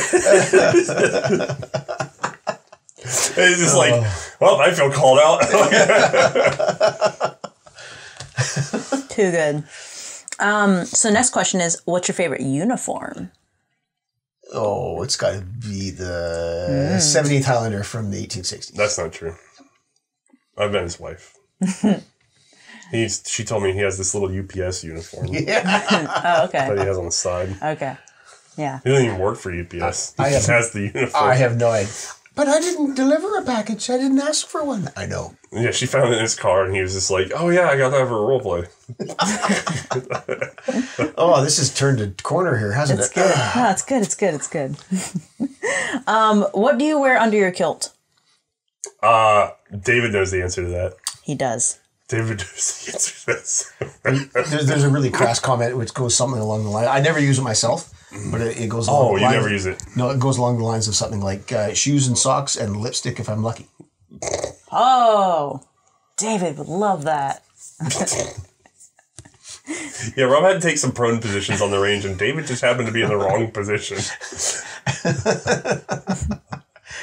All he did look me straight in the eye and say, "We are now the best of friends." I'm like, "Oh, Apparently, you were there?" that is a way till David's heart. Apparently, yeah, right there. It's just like you had already met your wife before, but you saw her again. It was just like, I know something that you know. Oh boy. Anyway, what is the most useless piece of uniform gear that you have discovered in your research into British uniforms? So the most useless piece. And we're talking about equipment here. Yeah, it would Yeah. serve no function, I For guess. no function. Yeah. What doesn't serve a function though? It all pretty much does. It has to. Well, it's military equipment. Everything's there for a reason. Maybe something that Like uniform-wise, obviously, that's a way easier question, but that's not equipment. maybe there's one that you could apply it to where it's like it was at one point useful as part of the uniform, but it stayed with the uniform even after it Yeah. lost its usability. See, again, you're talking clothing versus equipment, right?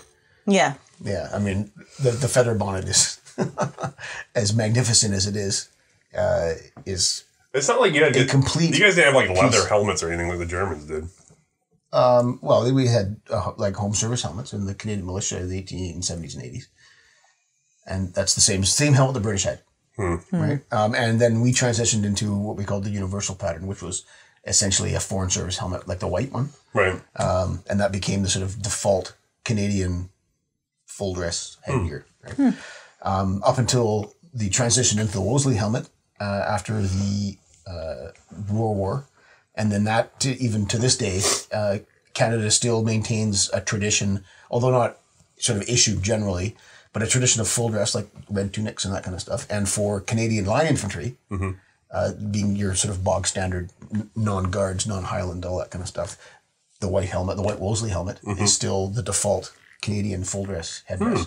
With a puggree around it of varying colors and a badge on the front. Oh, wow. So much like the Royal Marines, if you're familiar with the Band of the Royal Marines. Yeah, but none of this sounds that useless. No. No. I mean, that's a sun helmet. Yeah. Right? But that's a clothing and equipment. Clothing, rather. So, but equipment, I'm going through the sets, the sort of the pouch belt stuff. Everything's there. It may not be completely functional in terms of what we would expect to see today, but you have to carry your ammunition somehow. It's inefficient, but not necessarily non-functional. Yes, right. 100%. Okay, I get that. That's fair. All the belts, it's just a belt around your waist supporting bayonet or pouches. What about even just decorative stuff like, what do they call it with the Highlanders? Don't they have like a type of sporran? A hair sporran? Yeah. Yeah, so that's... Does that serve a function, the hair? There is a pouch in it, in behind. No, but the hair. No, it's just decorative. That's what I'm saying. Maybe that's No, not... I guess I could see that, a decorative thing that's not really doing much. Yeah. And those were worn... the first instance you see them not being used in the field is the Boer War. Yeah. But even then, they're still part of your kit. Right.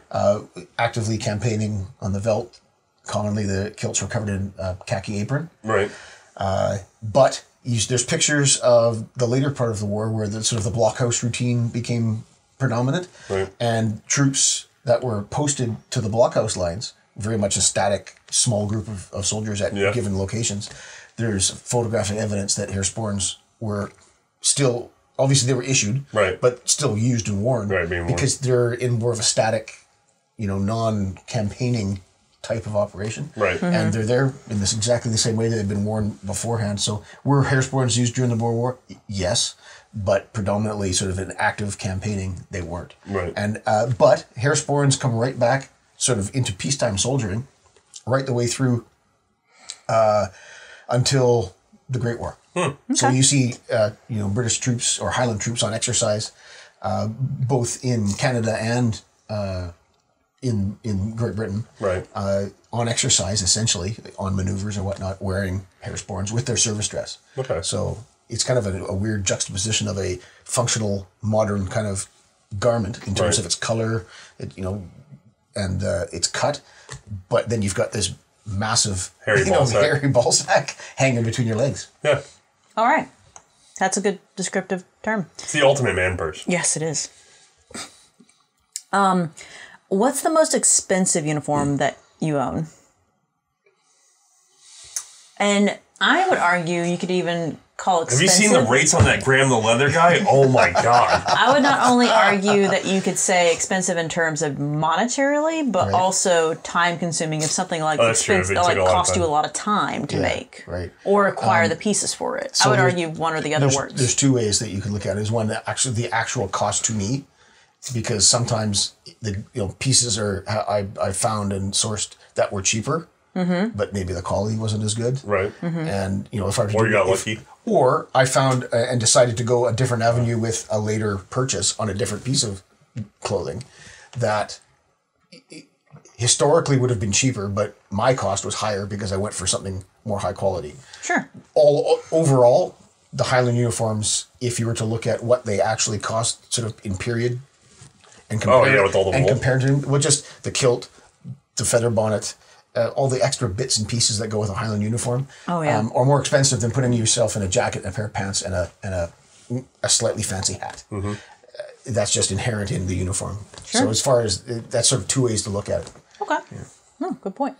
What other ways do you enjoy yourself on that amazing property? I'm assuming he doesn't really know you got to multiple different areas to film. So what's some ways you enjoy yourself out there? Rob wanders onto other people's property and just hopes they don't notice while he's there. That's not the case. So the areas in which I use belong to everybody. It's known in Canada as Crown Land, and the activities that I do are perfectly acceptable, given safe. Boy, that sentence doesn't come out very strong, does it? But somehow when you say it kind of sounds the suspicious. activities that I do are perfectly acceptable. What I didn't want to say was like make sure that they're legal, and of course they're legal. Crown Land is land held by the government and is open use for, among other things, hunting. Logging companies have licenses to cut the trees down and replant them.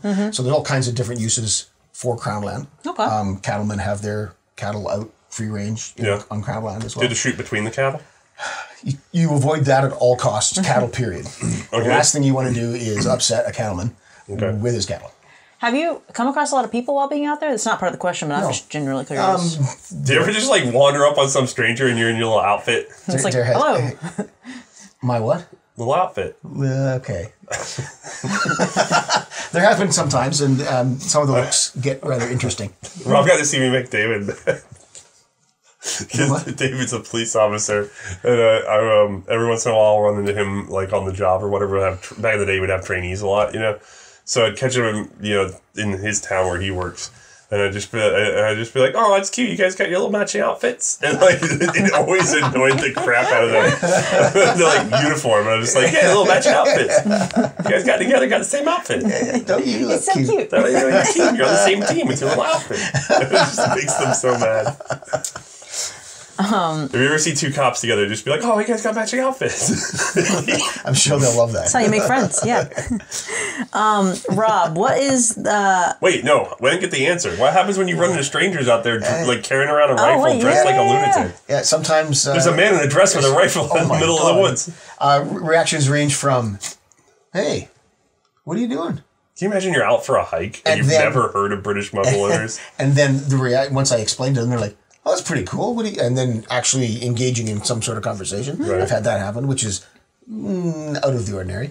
Wait, really? Yeah. Wait, to actually engage in conversation about what I'm doing. Really? Yeah. They normally don't engage in conversation? No, or they just, it's completely, they're like, I don't know what I'm looking at right now. I'm going to tell you. But I need to run away. Culturally, here, you could never, it'd be a minimum 20 minutes. I mean, that would be like the fastest conversation would be 20 minutes. Because you'll usually lose an entire hour, basically, to just we've chatting. had this conversation too, and I think we did it on the podcast when we did it for the patrons. There's a patron podcast with me and Rob shooting the shit too.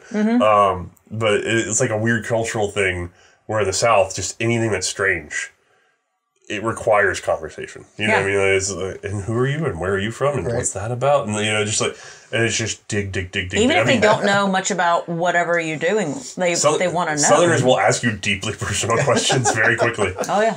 And they'll tell you deeply personal answers. Like, you want somebody's medical history, just sit on a bus stop for like 10 minutes, Or go, like you saw, go to a restaurant. Right. Yeah, so anytime I'm transporting, I've been transporting machine guns and gotten pulled over, you know what I mean? And it's just like, what is that? And I'm like, oh, it's a light machine gun from World War I.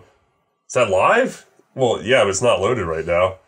That's awesome. Like the cops aren't even like worried about whether it's legal or not. They're too busy to be like, when was that used? Who used it? Like just dig. Never a thought to be like, wait, are you in trouble? Like nothing. They're just like happy that somebody's talking to them about cool stuff. Yeah. I still like that one night that I got pulled over. Oh my God. And I had a bumper sticker on the back of my car back in the day. Then. And the cop, he wanders up to the car and he's shining his light in. She had a bumper sticker. Yeah. It was like just a little thing or whatever that's like girls love guns, That's all it was. Yeah.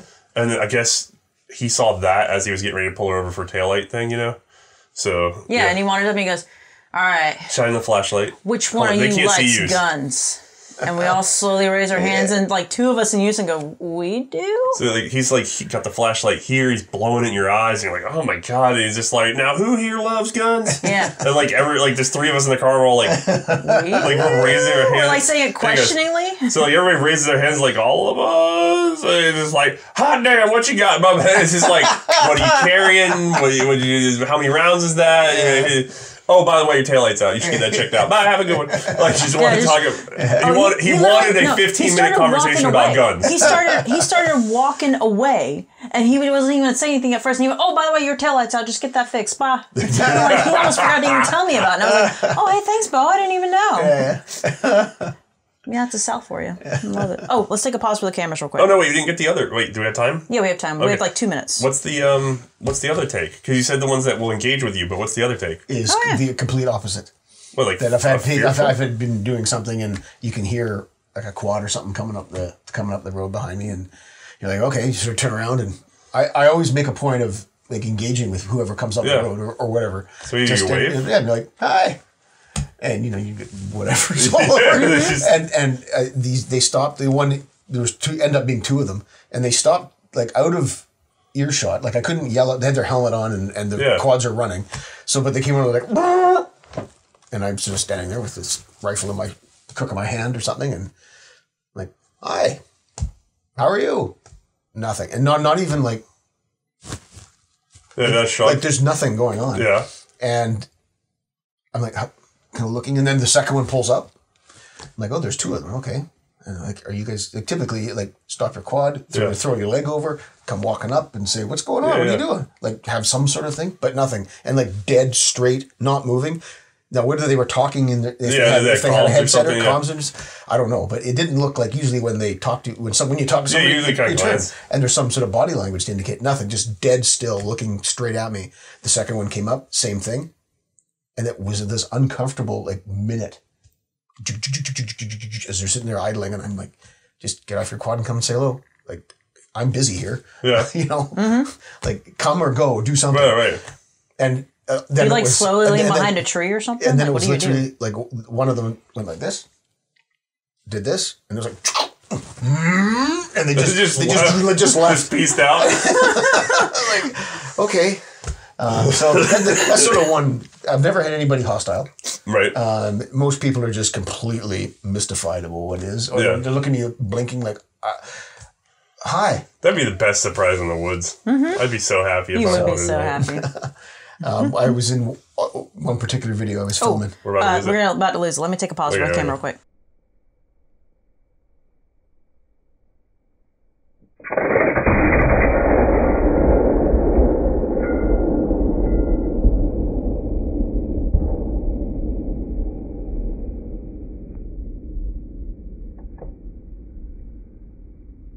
Is it jammed? We're geared for this camera style because it works for everything we do. 20-minute cycle. And it doesn't matter anywhere in the show until we do something like this where it's just an extended one thing. And then everybody's like, why don't we have a different? And I'm just like, because it works for literally everything except for this one thing that we rarely do. So we're just going to ride with this. Right. Yeah. So... what were you about to say, though? Yeah. Oh, it's sort of another one experience of somebody had come up, standing there in some ridiculous, brightly colored uniform that I was using for a project, and his first words were to me, "It was like, are you hunting?" I'm like, no, I'm not. Let's like try it old school style today. Yeah. Yeah. Like, no, I'm not. You're like, yeah, Zulus. Have you seen any? Oh my God! If I could figure out where you were, do you know how much money I would try to spend to get one person to follow you out there, and the minute you're all dressed up and set up, have them march in the opposing army's uniform, and just have them be like, "Ooh, this is awkward," and have you be like, "Who the hell's out here?" Like, it's French muzzleloaders. What are you doing here? That'd be great. Oh, speaking of filming, Rob, what video is the one that you are the most proud of? Oh, boy. Uh-oh. I know. He's got to pick his favorite out of all of his children. Is it going to be one with the baker, or is he going to pick something different and break the baker's heart? Bum, bum, bum. Oh, I guess there's different ways to look at that. It's only his videos, right? You can't be proud of my videos. Right, yeah, only his. Apparently that was the question. I prefer to let other people comment on how good my videos are. Oh. Whoa. What an ego. Or not. You don't have one that you felt like when you were done, you're like, oh my God. Well, this 1914 musketry series is, as far as the completeness, because it's sort of a package right from beginning to end. And that's sort of the one looking back, that I had the most kind of, what's the word? Not necessarily fun, but of course it was all fun. Sense of accomplishment? That's perhaps a good way to say it. Because I get it. It was a package that started with an introduction to what musketry was, and then some preliminary training, and then all the shooting, and a little bit about prizes and awards, and then we got to sort of go down a bit of a rabbit hole with the Mad Minute and put everything in the right context. Right. Mike helped me out for that. Yeah, you have 10 rounds. I really get that. It was like with us with our Project Lightning. I don't think it was our best filming and or performance because we had very little sleep for several days there in a row during trying to do that. It's only because I put a deadline on it. The sense of accomplishment when we finished editing everything was really high up there just because it took so much effort to get the audio synced correctly. So I understand that feeling of completion, like, great, this project's done. It's a whole package deal too on top of that. Totally get that. Yeah. Again, I mean, you guys have a far more technically superior, setup and whatnot to what I. Yeah, we have a little yellow room. And it's half yellow room. A strange Argentinian man. Most people don't even know it's half yellow. How's it? What's it like? What's it been like getting to know Bruno? Bruno's fantastic. I know. Especially he's very specific though. And he's sneaky. He's very sneaky. Oh yeah. Or have you caught his mumblings? His wise mumbles. He's got some zingers in those mumbles too. Mm-hmm. Oh yeah. Oh my God, Rob in the airport. That was hilarious because when I came and arrived, I was at the counter and I was sorting out a rental car. And the text all of a sudden pops up on my phone and says, we're having this debate. We're doing this thing in the thing where I'm like, I'm here to pick you up. He's like, I'm renting a car. And I'm just like, this is stupid. You're a block away at the hotel. Don't rent the car. Well, then I have to cancel the car. What should I do about that? And blah, blah. So it became this thing, and I'm now trying to drive the car because unbeknownst to Rob, I'm like, I'm done arguing with him. Bruno was with me. So I dumped Bruno at the airport, but you can't just park there. You have to go around. So now I'm doing the big perp roll, and Bruno walks on in, and as I'm starting to roll away, I'm getting another text from him. I'm like, see Bruno, right? And so I start driving. Apparently, you just like... So literally, as that thing says, see Bruno, I'm like, see Bruno? What is he talking about? I'm at the airport. What the hell? And I happen to look over my shoulder, and Bruno's standing, like, right here. And he was like, hello. I was like, see Bruno. I mean, the timing could not have been better. It was fantastic. Oh, so, in the car and took your offer up. All right, so this is kind of some more fun, easy questions for you guys to wrap up the night. So, enjoy. If you got to make one change to humans, what would it be and why? To humans? Yeah, that's literally his question. To human beings. If you could make one change to them, what would it be and why? I'd move the anus further away from the genitals. I weirdly understand that, and I've thought of that before, too. Yeah, it's like... I don't remember where I heard it, but I remember distinctly someone saying it's like having the sewage treatment plant next to the playground. Like, it's just like, why? It doesn't make any sense, no. And yet that's the way a lot of animal be. unless what did you say? That's the way a lot of animal be. I was going to say, I thought you were going to say a lot of people. Like, that's the way a lot of people are. I mean, maybe they'll have a corrective surgery for you someday, and you can move it somewhere else. Like the middle of your back? That's what I'm thinking. The bottom of your foot? Where's a better place to put it? This is the bottom of your bottom foot. Of the foot. You can just point your toe and away you go. Heel might be better, but yeah. True. See, I'm thinking the inside, like the inside of the foot. What's that center section called? The problem is if you put the hole at the bottom of the foot, creepy people are going to try to get that in their mouth. We should get away from this topic now. Okay. I'm no longer comfortable with this topic. I instantly want to end it now. All right, then.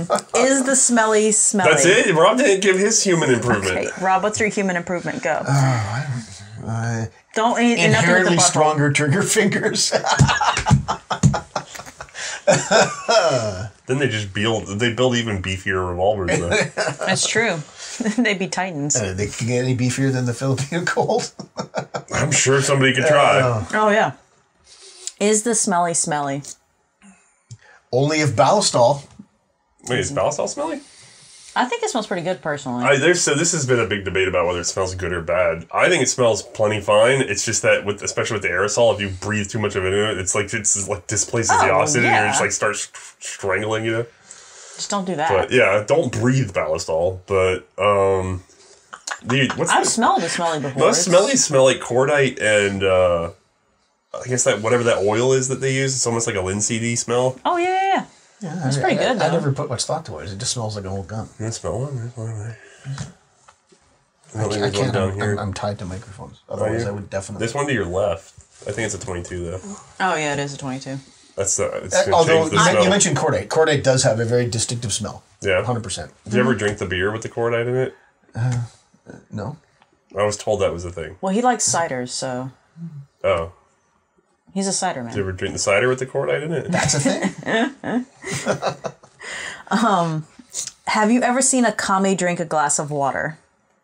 There's a joke in there somewhere. Yeah. What? It's about how Russians drink vodka instead of water. Is that it? Did you Google this? No, that's a thing. That's a joke, long time joke that whenever you see them drinking a clear liquid, it's actually vodka. It's not water. Really? This is a joke? Yeah, it's... Holy crap, I feel like I'm telling you the sky is blue. That's like a weak joke. Hold on. It's not a weak joke, it's just a thing. I'm gonna Google this. I'm not even kidding. It's kind of been a thing forever since before I was born. I know, but there's a joke that you can pull on somebody that perhaps you're not particularly fond of at the bar when you buy them a shot. Mm-hmm. And you tell them... Oh, it's from Dr. Strangelove. Oh, okay. That's what it is. And it's what she said, but it's from Dr. Strangelove. Okay. Mm-hmm. I'm sorry, we're not up to date on our references, which Dr. Strangelove is not up to date at all. But a good movie. I've seen clips of it. Rob and I and cultural references don't work well. We're actually been getting along very well in our lack of cultural understanding. That's true. What's your favorite firearm or crew served weapon that shares a name with a cocktail? The problem is, I don't know cocktails. Just trying to say martini. What's another? Oh wait, martini. Yeah, that's a cocktail. Oh, yeah, win. but that's not crew served. Instant win. No, firearm or. What's that? What was the Firearm or a crew favorite served? firearm or crew served weapon. Is there a crew served weapon that we're not thinking about that's a cocktail? Shoot, I don't know. I only know is martini. Now that you said it. Vickers? Maxim? No, those aren't. No. Are we bad something at in this? check? Is there Are a we check bad at machine the in alcohol? Some sort of Skoda, something or other? A Skoda mean, is that a... I'm just trying to think of maybe foreign words. Wait, hold on. What are cocktails? Like what's like another cocktail than the martini? Because I don't know cocktails very well. Oh yeah, I'm just trying to think of like classic cocktails. Rum and Coke? Yeah, I don't think there's a gun called rum and coke. There's not a cosmopolitan firearm. No. There's not a White Russian firearm. There's White Russians. No. No, I'm just looking at names of Okay, wait, cocktails to hold make on. sure I 10 haven't... most popular cocktails. Margarita. There's not a margarita. We're gonna list all the Cosmopolitan. cocktails. Daiquiri. Oh, yeah, my favorite crew Gimlet? serve weapon is the pear gin fizz. Espresso martini. Super efficient. Big batch watermelon margaritas. Whiskey. Highball. Flip. Daiquiri. Sidecar. Old fashioned. There's not a gold gun called the old You fashioned. like that old fashioned? Yeah, they were just sitting there right behind us. There's one called the Bee's Knees? No, I want to drink that. Anyway, It's lemon, honey, and gin we're with down black the pepper. rabbit hole again. Yeah. that's That's it. Martini's the only one. Yeah. the only one I know of. It's the only one. This person has a burning itch. Should he Oh, you apply? should talk to a doctor. Should he apply Ointment. Ballistol topically or ingest it? Well, where's the burning itch? Because if it's on the genitalia, Okay, so do you know this story? We talking about the medicinal qualities of Ballistol? Yeah, we talked about it on the podcast. Yeah, we did talk about it on the podcast, but just for public consumption. Ballistol, because this is actually so fun. We have a sponsor that keeps being brought up by our audience because they're curious about Ballistol. I did not know this about Ballistol myself. Ballistol is a disinfectant. The trick is, most countries, the U.S. included, you would file with, in the U.S. it'd be the FDA, I believe. And then once... The Food and Drug Association? Wouldn't it be? Yeah. Okay. Oh, yeah, it would be, yeah. Yeah. In order to sell it as a disinfectant, they would have to file it as a disinfectant. But then once they do that, the entire thing, I guess, becomes recategorized as a medicinal disinfectant, which means it has to go into that section that has all these rules applied to it. So then it becomes difficult to sell over the gun store counter, right? But the reason it can be used as a disinfectant is because it was built off of medical oil, because at the time the German army was looking for a universal oil. In other words, an oil that you could use as a medicinal oil and cut some things like that for disinfecting, and also lubricating their firearms and wood and leather. So it's supposed to be a literal universal oil at a time when oils were used as disinfectants, right? So it apparently, according to studies, is actually a pretty good disinfectant. However, couple things to that. One, as far as I understand it, that's only indicated by the liquid form, not the aerosolized, because this has other additives, and I'm not sure what those additives mean for you. Like, the pure liquid stuff is so safe that you can drink it. It tastes terrible. And I guess you might get a tummy ache, but, like, it is not dangerous. You know what I mean? Like, if kids drink it, you don't have to call poison control. It's not the end of the world. It's just gross. The aerosol version, though, I don't know, because it has other elements because of aerosols. However, if you're like a hunter or something, it is, because of the way the U.S. works, I cannot tell you that if you're a hunter, you can use that as a disinfecting wipe in addition to being a gun oil and therefore save some room in your kit. I can't say that. The FDA won't let me, because then I'd be endorsing something that hasn't been tested as blah, blah, blah, blah. Mm-hmm. In Germany, they do have a separate formulation, which is very different. Wink, wink, nudge, nudge. That is different enough to be classified as a totally... Just, they nudged it enough to be a different product. That it is used as a disinfectant. It's branded as a medical thing. They went through that process in Germany. So, I don't know if they're going to do that in the US, but... Given the price of Neosporin and stuff like that, in those little tiny tubes, I won't tell you, thanks to the FDA, what I will be doing going forward. So, there is that. Fun fact. Let me do one, change one thing. I'm running a World War I era 5th edition D&D campaign. Okay. May he put y'all, us, in it as NPCs? I mean, why would you have to ask permission? I mean, apparently he wants to. Oh, okay. Sure. Sure. Wait, what am I doing? Am I sexy? I was going to say kilted Rob or trousered Rob. Good question. Excellent question. You figure? I mean, knowing them, they probably will pick kilted. They want to see you in a little apron. Or rifle green. What's your favorite type of rim jam? Strawberry.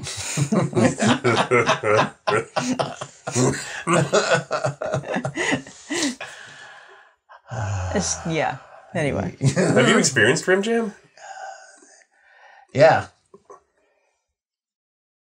That's impossible. Mike told me it can't happen. Yeah. Oh, you're talking that. Oh, my mind was completely different. Place. Oh. Yeah. Oh, your brain went there because of the buttholes. I'm so.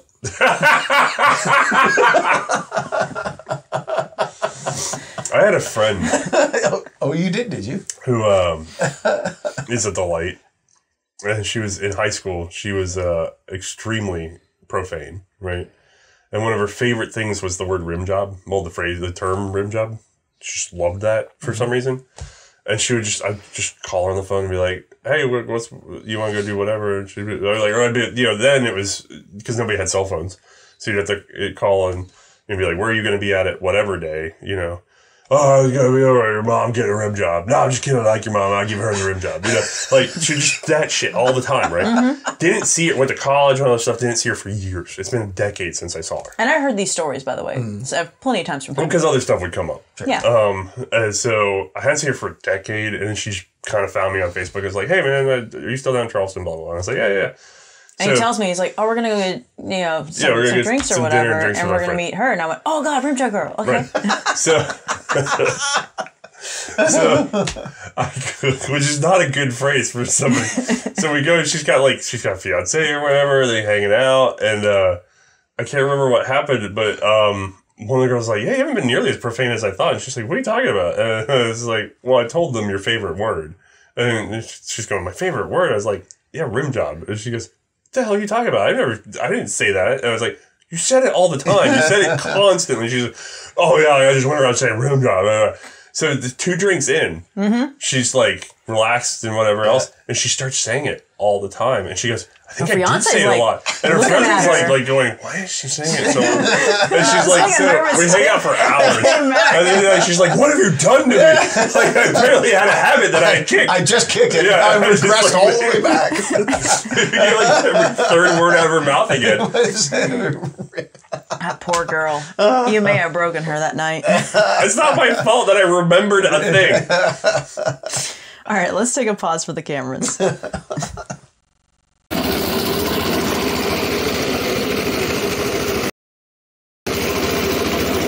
Oh, okay. Yeah, all right. Next question. Like nothing ever happened. Best mustache tips and tricks. Go. No, it's not me. Mine's a squirrely, awful thing. Well, that means you must have tips and tricks then. Go. Yeah, the tip is try to scrape the drool out of it every morning. You drool up. No, you drool in the corner and it wicks. Oh, okay. So you don't use that wicking ability to twirl it. You just get it out of there. My mustache absorbs everything that I come in contact with. Mm-hmm. And also buffers your upper lip from the wind, so you have this like a really soft upper lip supposedly. It's tender soft, very delicate. I know I've had it right here. Yeah. You got any tips and tricks yourself, Rob, for the group? I wax it if it's a formal occasion. That's the proper thing to do. Mm-hmm. Do you ever do the curlies? No, straight out. Do you do the Poirot? No, straight out. You don't do the Poirot? No, straight out. You do the You're Poirot? gonna Straight screw out. up Do the your Poirot? mustache. Out. You don't do the Poirot? Straight out. Mine doesn't like doing it anyway. No, it doesn't like doing it. It's gross now. Now it's just sad. Yeah, but it's not wax. If it was wax, it would. Oh, yeah. Sure. That's true, yeah. What facial hair maintenance procedures have you and Othais traded/discussed? None? Yeah, I don't think y'all actually have really talked about them. There's certain elements of sort of a disentanglement drill after you make out, but other than that. I can understand that. No. Depending on how coarse the hair is. If the hair was finer, I think you'd It would be easier. like a Velcro kind of hook and loop kind of I'm thing. really gross today, but like generally, if you guys want facial hair tips, like this is not what to do. This is wrong. I've just been running around with this guy. You need to get the neck stuff off, for God's sakes. Like, I've known so many guys that have beards, and what they don't do is they don't ever trim them. They're just going for max length, I guess. They don't trim the mustache. They don't shape it. No shape, yeah. Right. And then they're like, I have a nice beard. And you're like, God, dude, nobody wants to touch that. Like, you're single for a reason now. Like, clean it. Like, brush it out. Get it into a shape that's consistent. It can be a fun shape, it doesn't matter, but there's got to be an intent there. And then, even Jafar, get it off the neck. Like, a lot of people bring it to the jawline. That's probably a little too aggressive these days. People like them a little fuller. You know, come a little bit off that. There's a natural line there. You know how fat or thin you are. You'll find it. And just get it clean shaved off that. Right now, I'm the example of what not to do because I've got this patchiness here. But, like, get it off there. The girls want you to be, like... Having manky facial hair is worse than no facial hair at all. yes. Like... Can confirm. Being lady. Yeah. Yeah. If you don't own it already, would you shave your mustache off? This was for Rob. If it meant you were able to own your own dream gun. No grozies, backsies. Oh, it's a permanent demustaching. Well, I said no grozies, backsies, but he didn't. So hold on. Let's go back to the original question. Temporary demustaching. If it would mean a dream gun. Mm-hmm. Like for free or something, or Yeah, just have it. Just have it. Instantly have. What's the dream gun? I could figure something out. I can guarantee you. Mm-hmm. Do you just have to shave the mustache, but you can hide? Yeah, I think that'd be Like fine. go into some Because sort of technically, he hibernation just until it said, goes "Would That's you what I'm shave saying. it Would I off?" have to appear on camera without it? Now, was there any gun that would be a no grozies, backsies for you? Like you would permanently keep the mustache off. Oh, yeah, that's probably the way to start. That's the However, most aggressive. I would argue you could grow a beard in the replacement because that wouldn't be regrowing the mustache. That would just be growing things outside of it. What's that called? A gonacle or something like that? Is that the one where it goes all the way around your head? yeah, but there's no mustache. It's just like... And the back of your head shaved is literally like I mean, I guess you could just grow head. his I don't know about sideburns. that one. I guess you could just elongate your sideburns instead and just have the... What is that? Well, just get your phone and Google it. It's like an O beard. Oh, donacle. Donacle? Is that what I'm thinking I of? don't know what it is, but it's a thing. So you just have a... Well, what am I Googling to get the... Like you have to Oval head. shave your head all the way up to the back. And basically all your hair on your head goes down around through your sideburns, under your chin up. It's like you're wearing a kerchief around your head. So my thing is that if you put a hood on when you have that kind of hairstyle, does it that's a suddenly feel donacle. complete? No. This is like a... No, I know what you're saying, but I'm just telling you that if you couldn't grow a mustache, but you could grow a big beard, you'd end up with a donacle. Right. That's all I'm saying. Do you think they feel incomplete with the can't grow the mustache included? I mean, I personally don't know. I don't. I think they can. I think they chose not to have the mustache because it gets in the way of their food. Mustaches are annoying. They can be until the annoyance just becomes part of life. Because it's a lifestyle, not a fad. Whatever, you're going to end up with a Bezoar. Like, let's be honest, enough human hair is getting into the mouth that you're just going to get like a thing in there. Like a hairball? Yeah. Is that called a Bezoar? Yeah, it's a bezoar, but you can poop them out too. And we're back to that again, aren't we? All conversations. What's that? Like, the longer an internet argument goes on, the more likely it is to... the likelihood of somebody mentioning Hitler or Nazis approaches, 1. Like, yeah. It's the same. Our group, the longer a conversation goes on, the likelihood of it becoming about poop. Yeah. I mean, everybody does it. All right. If you could put Crozier in a British military uniform, what style would it be? Brown. Yeah, brown. There isn't really a brown kind of... It I guess he can wear like a Jaeger style too. Like browns and greens. I was going to go, he's a pretty like zippy kind of animal, right? Mm-hmm. So like... When he wants to be. Yeah. I mean, he saw him with the wood block earlier. He was was funny. tearing things up. Yeah. If you guys haven't seen the hidden 1911 video, Crozier does like to thrash. Like, if you hand him things that aren't food, he beats the shit out of whatever it is that you give him that's not food. In Move protest. your hand out of the way quickly because he will... You're like, here's something. And he goes, that's not food. So Rob was seeing that because May was handing him little pieces of wood for him to chew on that Josh said over it. He's just like, he would just grab them and like wave them around and throw them. And then we'd hand him another one. I can't eat this. Now, one time he whipped a pair of keys and they went over his shoulder and off the table. Oh, he would throw them. Like, just throw them. It was crazy. But that has nothing to do with outfits. Probably browns or greens. Like khaki or green. Well, brown is it's just going to be a He would blob. also look good in reds. The other thing, how about it like a guardsman's like bearskin? Oh, yeah. You know? How would you put it on the head, though? Like, oh, you would fit. We'd get it there. okay. Yeah. A little chin strap. A little curb chain. Aww. I think he'd do fine with like a khaki topped Highlanders because he's got the skirt for his little butt to stick out of. He does tend to tolerate... Is what? Butt? Sorry? His butt would stick out of the skirt? Other word? What? The skirt. He isn't saying the word kilt on purpose. Thank you, May. The pleated man skirt. Maybe you wear it backwards, pal. You ever read the you ever hear that guy, was it Spicer? The one that was down in Tanganyika? There's like a whole book about it. It's a beautiful book. It's called Mimi and Tutu Go Forth. Have you read that one? I'll get you a copy. Yeah. But he was really, really into the idea of like a military skirt, but not a kilt, like a skirt. Was it pleated? I don't know. I Like read it a while back, but he really One of the believed it. strangest uniforms out there was Afghanistan from the 1800s. Yeah. And it was some sort of like Royal Guard or something like that. They adopted a Foreign Service helmet, a Highland doublet, and they wore, it wasn't a kilt, but it was sort of a kilt-like thing. Yeah. I can show you a picture later. It is like... It's like a plain non-pleated thing? Well, it looks like an Italian restaurant tablecloth. It's fan. Wow. Okay. Talk about...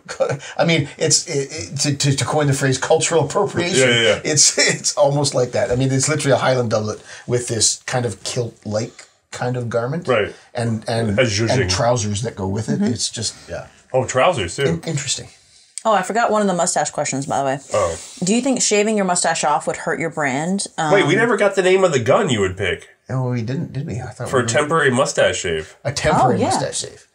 Oh, I mean, it could be like that one on the floor. Oh, Lewis gun? I mean, something like that. And it's something that, because all do they make you shave your mustache in prison?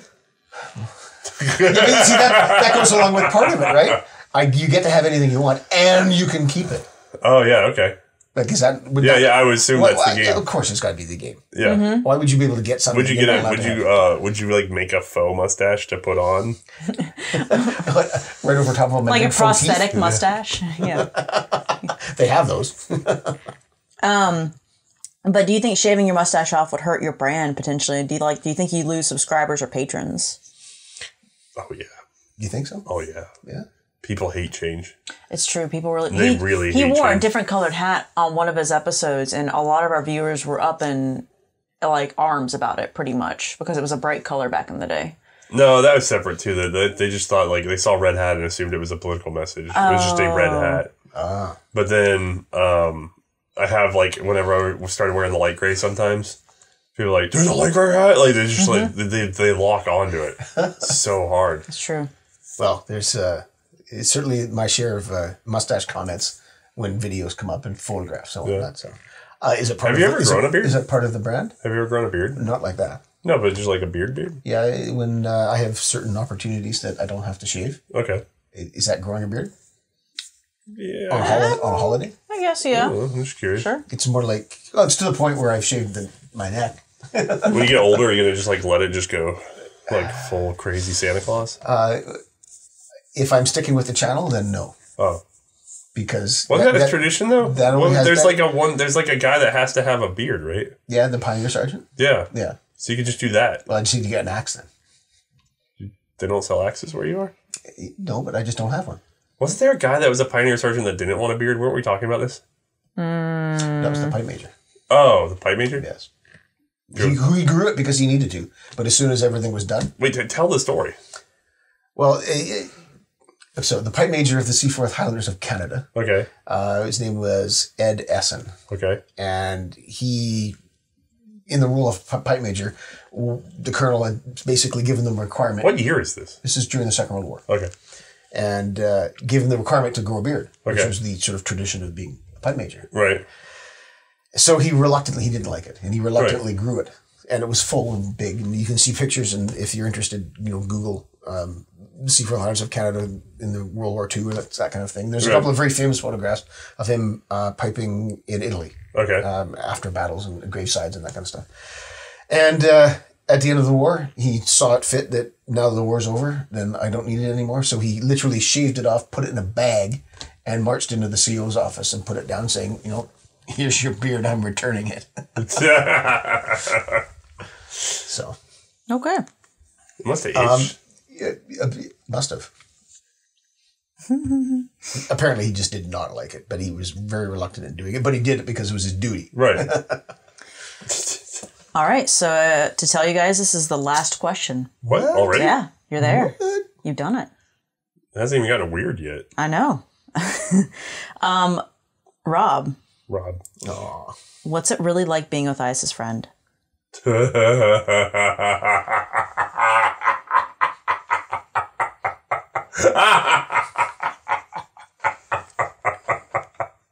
He's very excited by this question. I think we should cut to that photograph. I literally stole his credit card today. Yeah, that was pretty good. It's true. And then technically, He just didn't think I would, I guess. added me to that thievery because it was then given to me. I got frisked in public. Yeah, It's true. that you did. Because you had my credit card. He had it like right there trying to pay. He's like, I literally just grabbed it. Usually it's just positioning yourself generally, and that's good enough. And then you tried covering up the payment thing. Yeah, that and was then funny. David's And then phone went right through your hand. It didn't even his matter. electronic beam went right through the thing. It was like, ah! Somehow David defeated you He did. with technology. So yeah, what is it like being Othais' friend? Well, it's, He can't answer while I'm here. yeah. I think we should cut to that picture. Which one? Oh, yeah. The cuddles? Yeah, the cuddles picture. Oh. Is it so your friendship is like cuddles? Well, isn't it? I think we get along okay. Yeah, it seems fine. Usually we're laughing and acting stupid. That's true. So To be fair, I will say I'm not a singular friend. I'm sort of like a collective. You're a multi-threaded friend? Like, how many people do you, like, if you come down here and you're Othais' friend, how many people are you friends with? Like, The entire C&Rsenal family. yeah.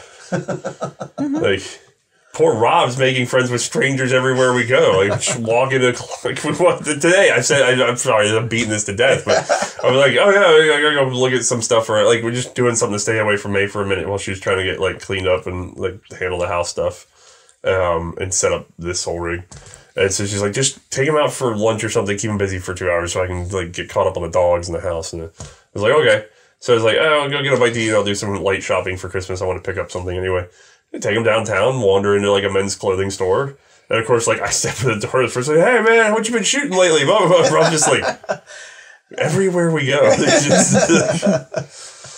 there's yet another one of these people. Yeah. That's usually how it works here in the South. Yeah. All right, any final thoughts? You got like 3 minutes. He still hasn't answered it. I know. He refuses to answer.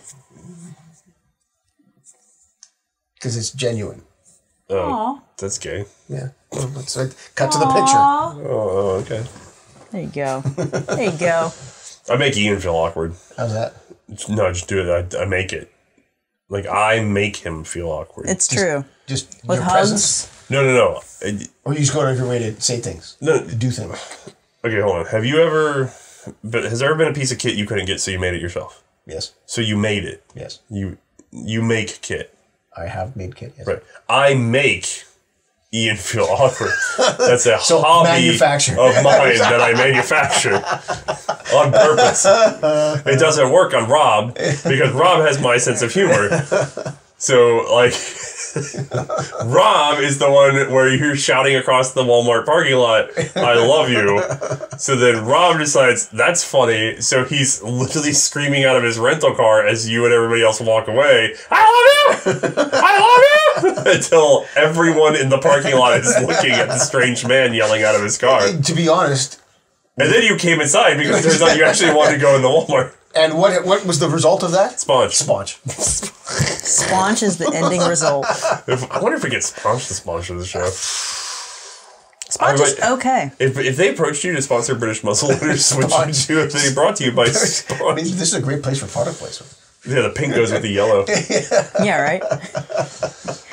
All right, well, that's it, boys. This is done. You guys did it. You guys went really easy on us this time. I feel like there's so many dumber things we could have been asked.